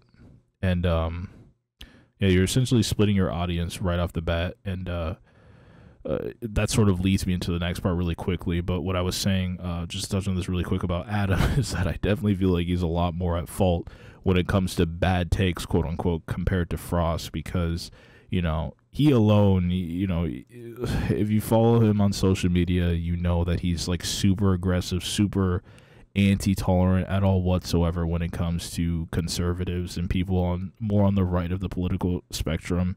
And, you know, I mean, if you come out swinging that, you know, all Republicans or all people on the right are just terrible demon hellspawn human beings, that they all should die, like, first of all, go to therapy, like, get some help, do something. Like, that is a state of mind that is just so diseased, so sickened, that it's just like when you think like that, at that point, like, you're beyond saving yourself. You're literally isolating such a huge chunk of the population. Like, get out, talk to people. You'll quickly learn that it's not as serious as you think it is. But he's one of those people with one of those takes that are just like, oh yeah, if you're of this side of the political spectrum, I'd be better off if you didn't exist. And he's very blatant about that. And I think while it's not really as rooted in emotion, his rants aren't as rooted in emotion like Frost was. I think his is more genuine hate, whereas Frost, I definitely feel like it was a lot less hate and more pain, because what she was talking about, I knew right away exactly what she was talking about, especially the first time when this was live. I knew right away what she was talking about, because I seen it firsthand. I saw it right away with the other co-hosts, as well as how everybody just wanted them out and they just wanted the old blood in. And, you know, if you've got an emotional person on set, on camera, with a chat in front of them, and they're seeing that all day while they're live, you know, eventually it's going to boil over and they're going to explode. Now, you would argue, okay, you're doing live television, you're doing entertainment, you got to be able to take the blows, you got to be able to take the hits. Yeah, but, you know, some people don't. and this is what happens. We've had celebrities blow up before. Just, you know, they just can't take anymore, and they end up freaking flipping out live on air. It's happened. It's not new. But that is essentially what I'm saying would happen with Frost. But this was sort of the whole turning point for the whole thing. This is what really set a lot of people off. And not only that, but, you know, after she finished that rant, you had the studio and a lot of the producers in the background clapping and cheering, like basically supporting everything that she said. And I feel like it was a really awkward position where it's just like, what can you do?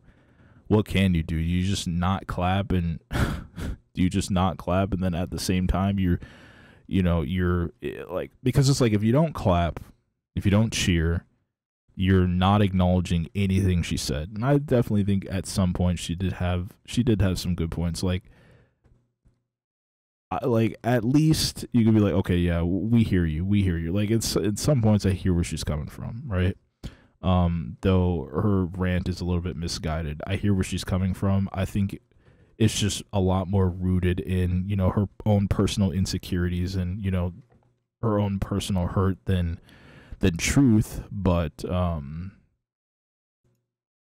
that sort of is what set people off. And I guess that's sort of where the audience was really split, allegedly.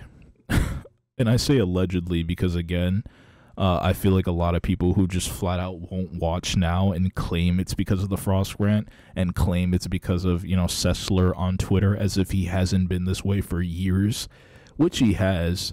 So, I mean, he is completely irrelevant, but especially for the people who claim that, or that situation, or that the way he acts, I guess, on social media, it's completely irrelevant to the numbers of the company and where it's headed right now.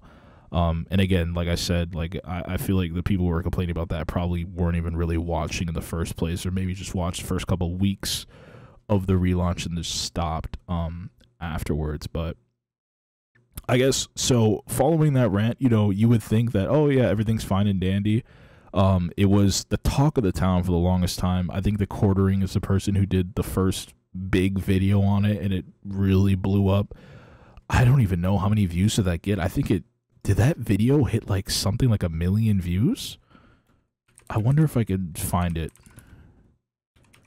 I know it had a lot of views, but maybe I'm just remembering it poorly. I mean, every video that he does on G4 and the rant, I mean, he's still covering things from covering stuff that, like, he's still covering the whole rant thing still, even now. But like every single, like, I'm seeing 262K views, 242K views, 86K. Okay, so 393K is how much it got. And then pretty much everything out there, everything afterwards was like in the 100K. So if you think about that, compared to the numbers that G4 is getting on their videos, like they're getting maybe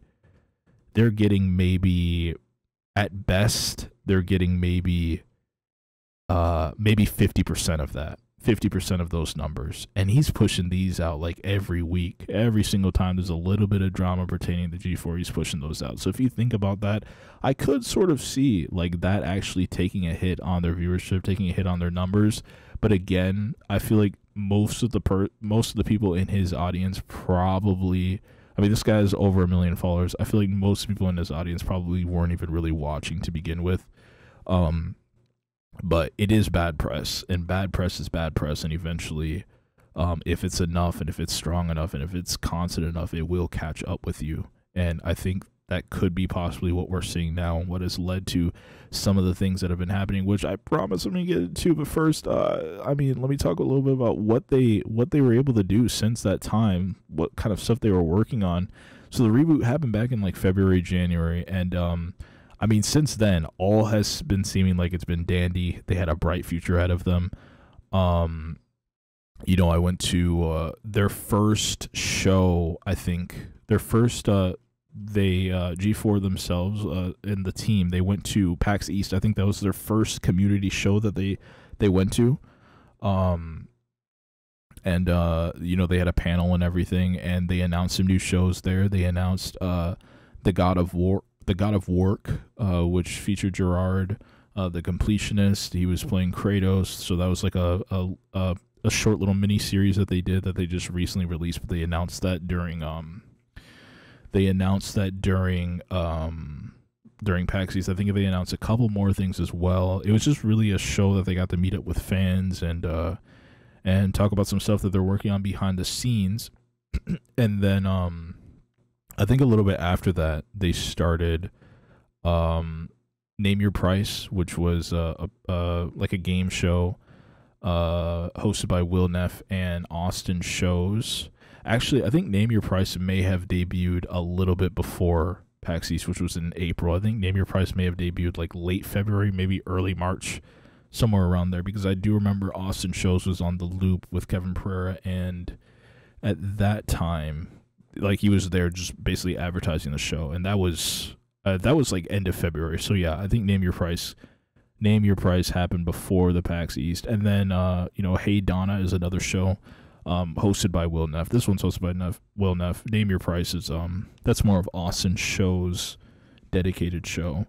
But Hey Donna recently debuted, and that has proven to be I would say that's probably one of the biggest hits that they've been able to come up with as a production or as a company. I think Hey Donna is like their biggest production outside of Attack of the Show. I think that's probably one of the best ones that they've come up with. And I think the latest one, or Hey Donna is the latest one, but Arena, which you may or may not know of from old school G4, also made its return, being hosted by WWE Austin Creed, or how do they say it? WWE King Woods, aka Austin Creed, and Gina Darling.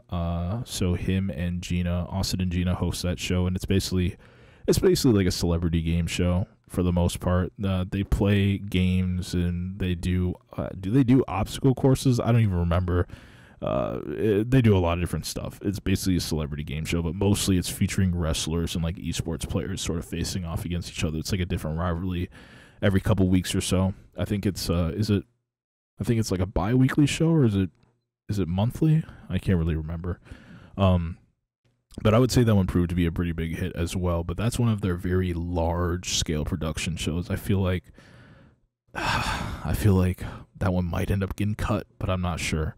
It just came back. It would really suck if it got cut. But I mean, overall, content-wise, ever since that rant, even though accordingly or allegedly people have been dwindling down, just leaving the platform, leaving their show, and just stop viewing, they've still been pushing out the content. So I'm really not sure. There's a disconnect somewhere, and I think it's just because from the get-go, not as many people have been watching that they originally anticipated, and that sort of leads into the main, I guess, trials and tribulations of the whole thing, and where this has all led up to is the recent layoffs that were announced. Was it last week? I think it was last week that this happened, the 14th. So yeah, this was no, this wasn't last week. It was a couple weeks ago. But I will go into this anyway. The main news drop came out from Kotaku, and the same day that the layoffs happened, the company tweeted, due to unforeseen been talking for too long. Due to unforeseen circumstances, all G4 streams today have been canceled, but we will return with all of our regularly scheduled content tomorrow. So they canceled AOTS for that week, along with some other shows, because layoffs just randomly hit as they were about to film and as they were about to go live. And I'll read up on this article real quick. And there's a lot of updates, but I remember most of it from the top of my head. But long story short, at least somewhere between 20 to 30 staff members were laid off at G4TV. According to three sources familiar with the business, the video game talk show network from the 2000s was resurrected last fall on streaming platforms like Twitch, as well as cable TV, but now faces major upheaval less than a year later. I truly cannot imagine the company continuing to produce our slate of content without people we lost today, said one employee. The timing and severity of the cuts took staff by surprise, with talent showing up on set today ready to film, only to have programming canceled as HR reps met individually with employees. While it's not clear what the extent of the layoffs will be, one source said those affected were told they would receive anywhere between 16 weeks and 6 months of severance based on their tenure with Comcast, G4's parent company. And so this is where things get a little bit more darker. 3 sources tell Kotaku that G4's finances have been in bad shape for some time, and managers were tasked with looking for cost savings wherever possible. Things apparently came to a head during an all-hands meeting a couple months ago, when then G4 President Russell Aarons discussed the troubles the business was facing and proposed unrealistic revenue goals for the year ahead.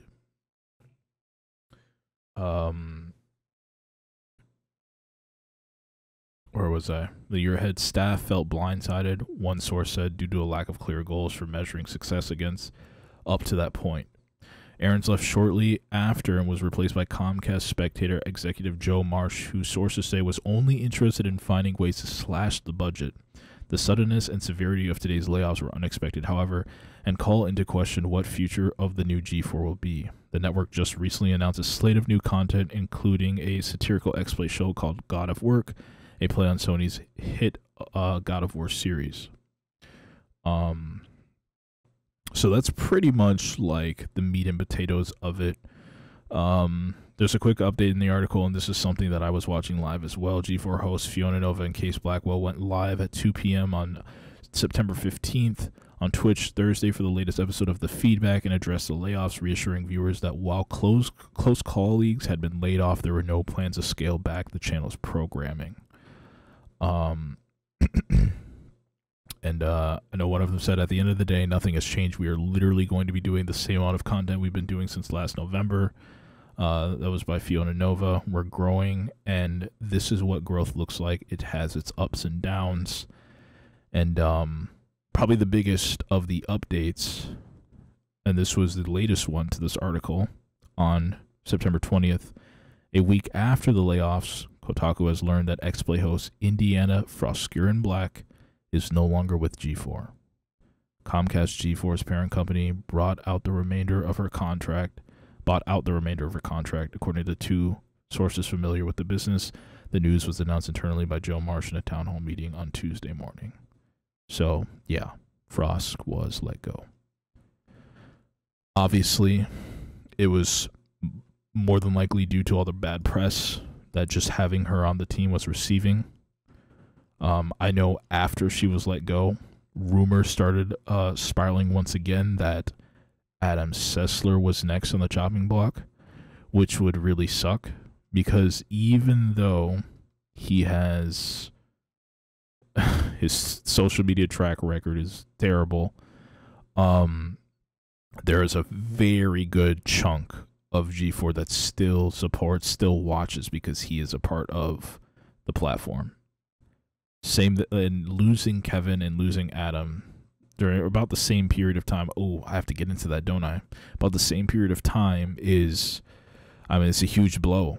It's a huge blow. But I feel like if they really want to sort of clean the slate and start fresh, as painful as it would be, I feel like this is probably the best way to go about it, is to really try and build that audience from scratch. You know, tell the nostalgia heads that, hey, either you guys want to support us and see what we do in the future with this team of fresh faces, or, you know, so long, farewell, thanks for the good times. And yeah, I think that's a decision they have to make. But yeah, so I mean, rumors regarding Adam Sessler's departure, you know, started very shortly after Frosk left. And actually, I'm gonna do a quick dig real quick, because I know at the time those rumors started, I believe that same day there was a video that went up on the X-Play channel, or on the G4 channel, that was featuring Adam Sessler. Like, he did a review that same day.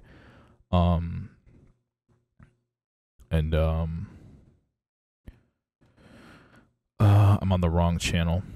I'm on the wrong channel. That's another thing, is they have way too many different YouTube channels.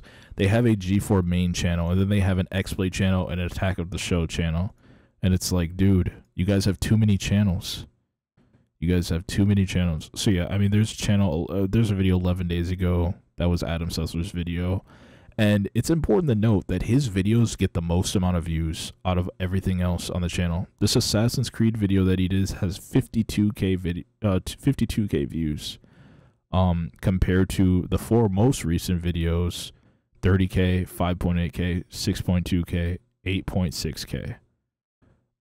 And even stuff from a month ago, his recent Assassin's Creed video has the most amount of views.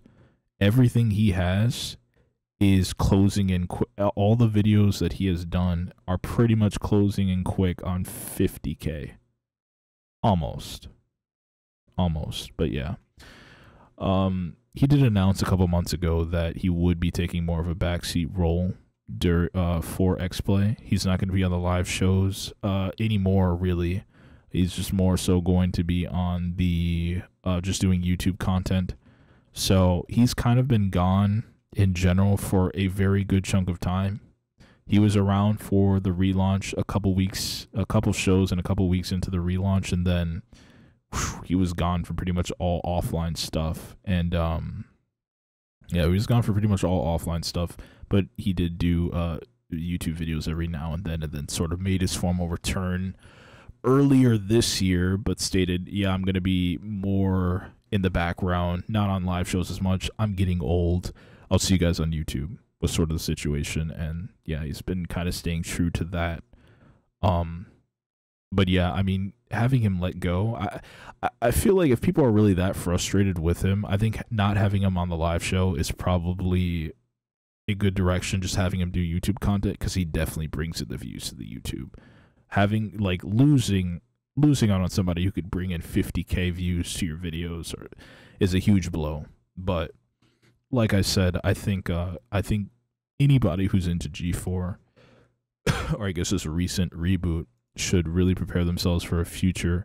If the company even has a future at this point, you should really prepare yourself for a future where Kevin and Adam are just not a part of it. And that sort of leads me into the next thing, is that Kevin Pereira, host of the Attack of the Show, while we knew for some time that he was likely going to be riding off into the sunset, he wasn't going to be around forever, especially considering his recent skincare cancer, or his skin cancer announcement earlier in the year. We found out he has skin cancer. We knew he was going to be taking a lot of time for himself. He's taken a lot of shows off, so it was only a matter of time. But yeah, there was a report that came out saying that he was going to be leaving sometime in October, when in reality he actually left last week, or 2 weeks ago was his final show. No, it was last week was his final show, I believe. And yeah, I mean, like, well, he'll probably cameo sometimes. Like, he's very close with some of the other hosts of AOTS, you know, the Cream Team, if you guys actually follow him and, you know, his endeavors. He'll be around, but he is, as of now, he's no longer officially a part of G4. He has done his part. He has built the team, and yeah, he's a goner now. So it didn't really have anything to do with the layoffs. This was, if you watched any of their broadcasts, you know that this was a long time coming. None of them were going to be around forever. All of them were on contracts, like 1-year contracts to begin with. Yeah, this is sort of how the cookie crumbles. So, I mean, I guess at this point, the question is, where do they go from here? And it's like I was saying, either we prepare for a future where, you know, it's just all new faces, and we sort of dial it back on the production of this stuff, because, you know, they definitely have went all out with a lot of these shows, and and just based on the views that they got alone, it just doesn't really seem sustainable. I definitely, if everything just doesn't get shut down, which is what seems like a lot of people want at this point. I know a lot of diehards we're willing to see what they can come up with all the new faces, with all the new hosts. But, you know, I don't know how they're going to be able to do that and have it be financially sustainable without completely dialing back on the content. And it's something that I've noticed that they've been doing even now, even though I believe it was Fiona Nova who made that statement that they would be delivering the same amount of content each and every week. I mean, I guess it's been good for the most part, but even now I can see that they're starting to dial back a bit, or things are at least shuffling around, because you have X-Play streams we've lost pretty much all the X-Play people, right? There's only Gerard is the only official host that's left, Gerard and Emily. Those two are the only ones, because Frost is gone. TBH, his contract ran out earlier, I think in the summer. I think his contract ran out in August, actually, so he's no longer there. So the X-Play has just become basically a live stream, hang out with us and chat and watch us play video games. It's basically what it's become. And at that point, it's just like, okay, why not just watch any other streamer? Now, what they had before, the whole talk show format, that's something that not a lot of people are doing anymore these days. It's refreshing, because we don't really have that.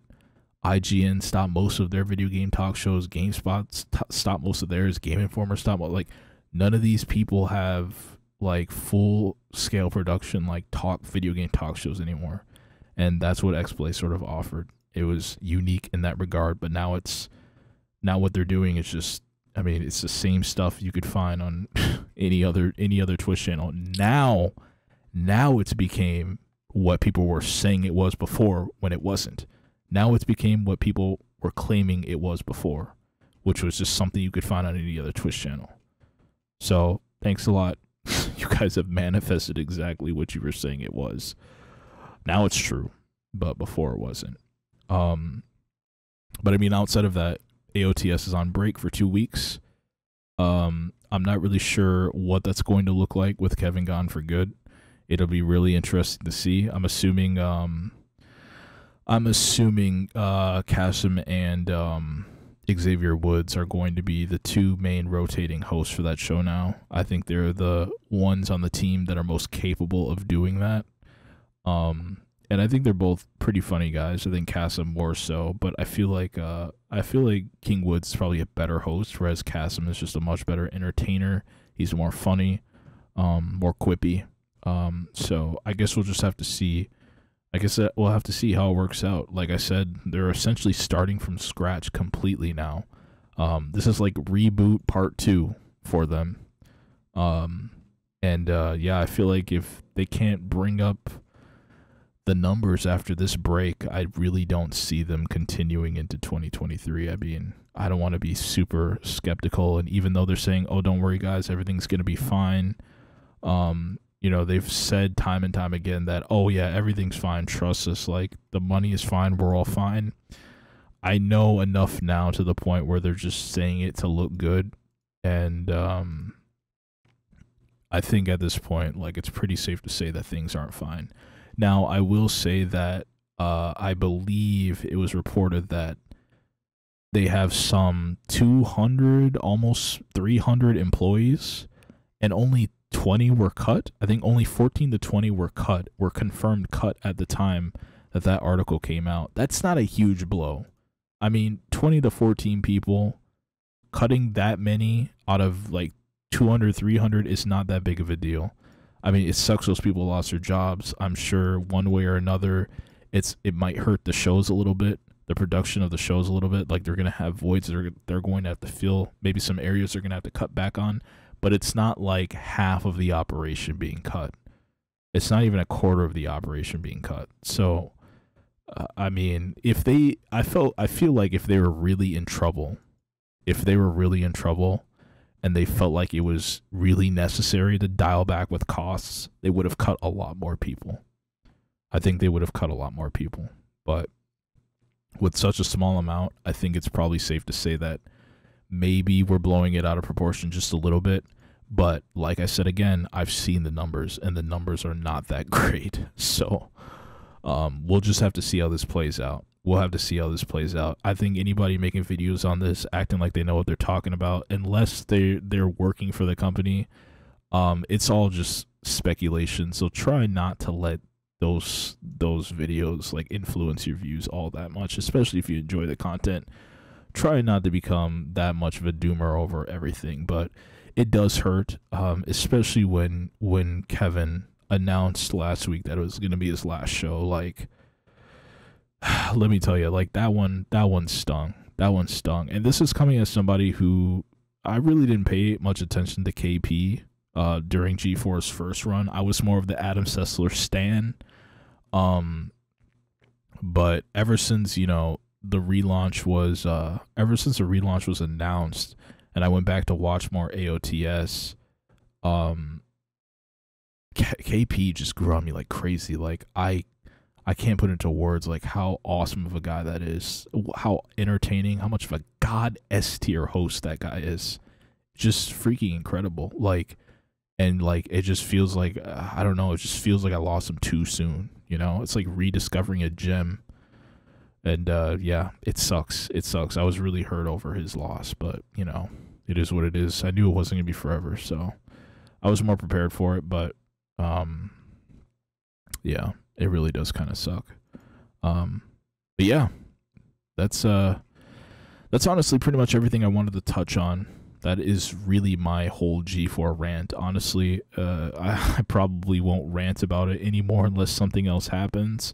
I don't really see myself doing a whole nother dedicated podcast talking point episode, or sorry, another podcast episode with a talking point dedicated to this stuff, unless they announce their closure or something, which even then, I don't really want to have to re-go through everything I just talked about today, which led up to the closure. I don't want to have to do that.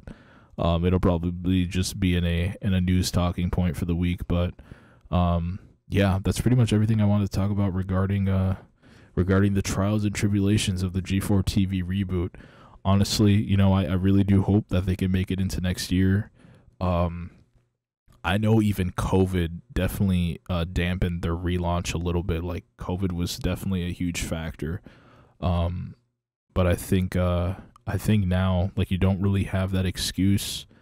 You have the quote unquote troublesome people out of the way on the team, and I guess the most expensive people as well, with KP and Sessler gone, even though they're on contracts. It's not like they're being paid like salary, or being paid hourly. But you know, now that you have a little less expensive of an operation, it's just like, all right, what can we do with this? Where can we go from here? And you know, I really hope they just listen to the fans. I hope they really brainstorm with us, because yeah, I mean, like, I think the fans know best. And you know, if anything, there are a lot of creative people within the G4 community, like viewer-based community. I think they could really give them some guidance on what kind of content to make, what kind of stuff we would like to see. So that's just sort of what I would like to see going forward, but it's all speculation at this point. This whole operation could shut down tomorrow, and everything that I've said today could be completely irrelevant. But, you know, we won't know all the secrets and whatnot until it actually does shut down, and then that's when all the stuff will come spilling out. But like KP said, he claimed that, you know, the first incarnation of G4 went through a lot of reshufflings, a lot of ups and downs before it even got to the point, before we even got to the G4 that we fondly remember, I think were his exact words. So I don't know if Comcast is willing to give it as much time, because from the sounds of it, it seems like they really just wanted immediate profit, wanted to see immediate growth, and we're technically not even in November yet, so it hasn't even been a full year. Part of me just hopes that, you know, they put this on a year plan, or like a multi-year plan at least, to sort of just give it a little bit more time.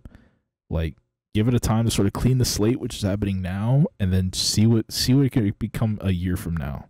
Just give it a little bit more time. I mean, you guys are Comcast. You guys got the money. Like, come on. Don't kill our hopes and dreams like this. Yo, we millennials don't have much left. We got G4 and nothing else. No. Let me stop. But anyway, yeah, that's pretty much all I wanted to touch on today with today's talking point, which is Trials and Tribulations of G4TV. Hopefully you guys enjoyed that rant. I am going to get ready to close up this shop now for this episode. What a long one it has been. What a long one it has been. Have we hit 2 hours? We've hit 2 hours. We've hit 2 hours of just constant talking. And let me tell you this right now. I think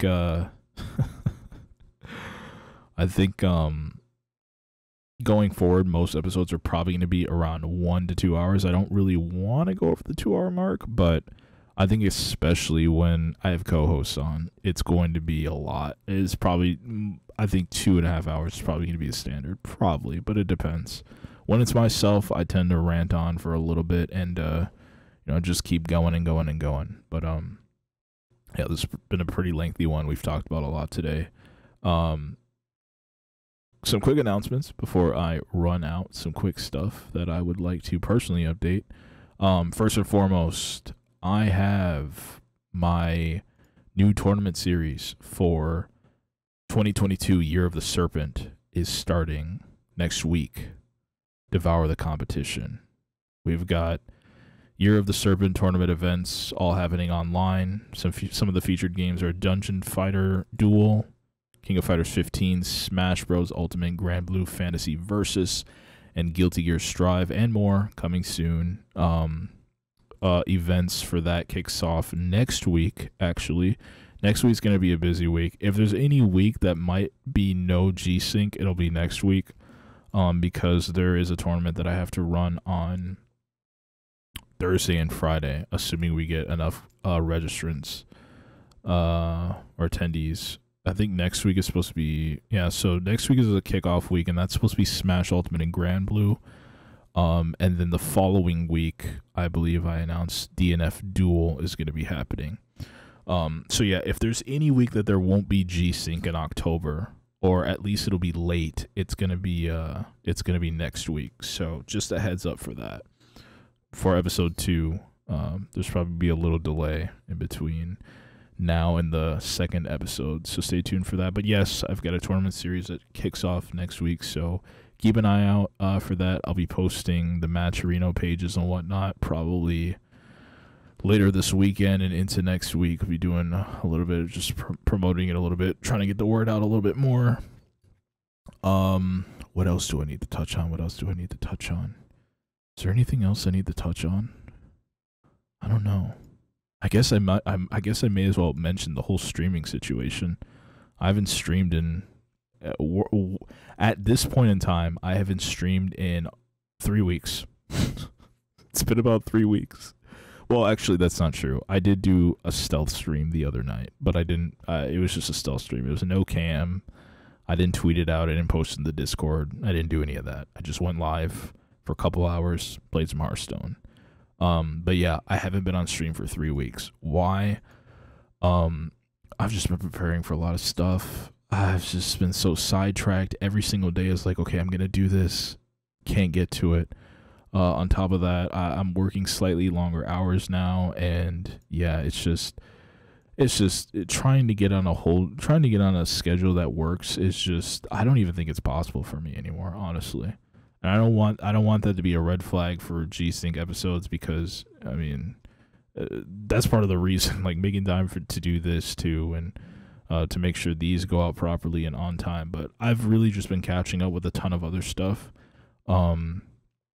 It really was not meant to be this freaking long. 3 weeks. I've missed out on 3 weeks of progress for Dragon Quest and tons of other things. So going into October here, it's going to be a crazy, like, crunch time sort of month.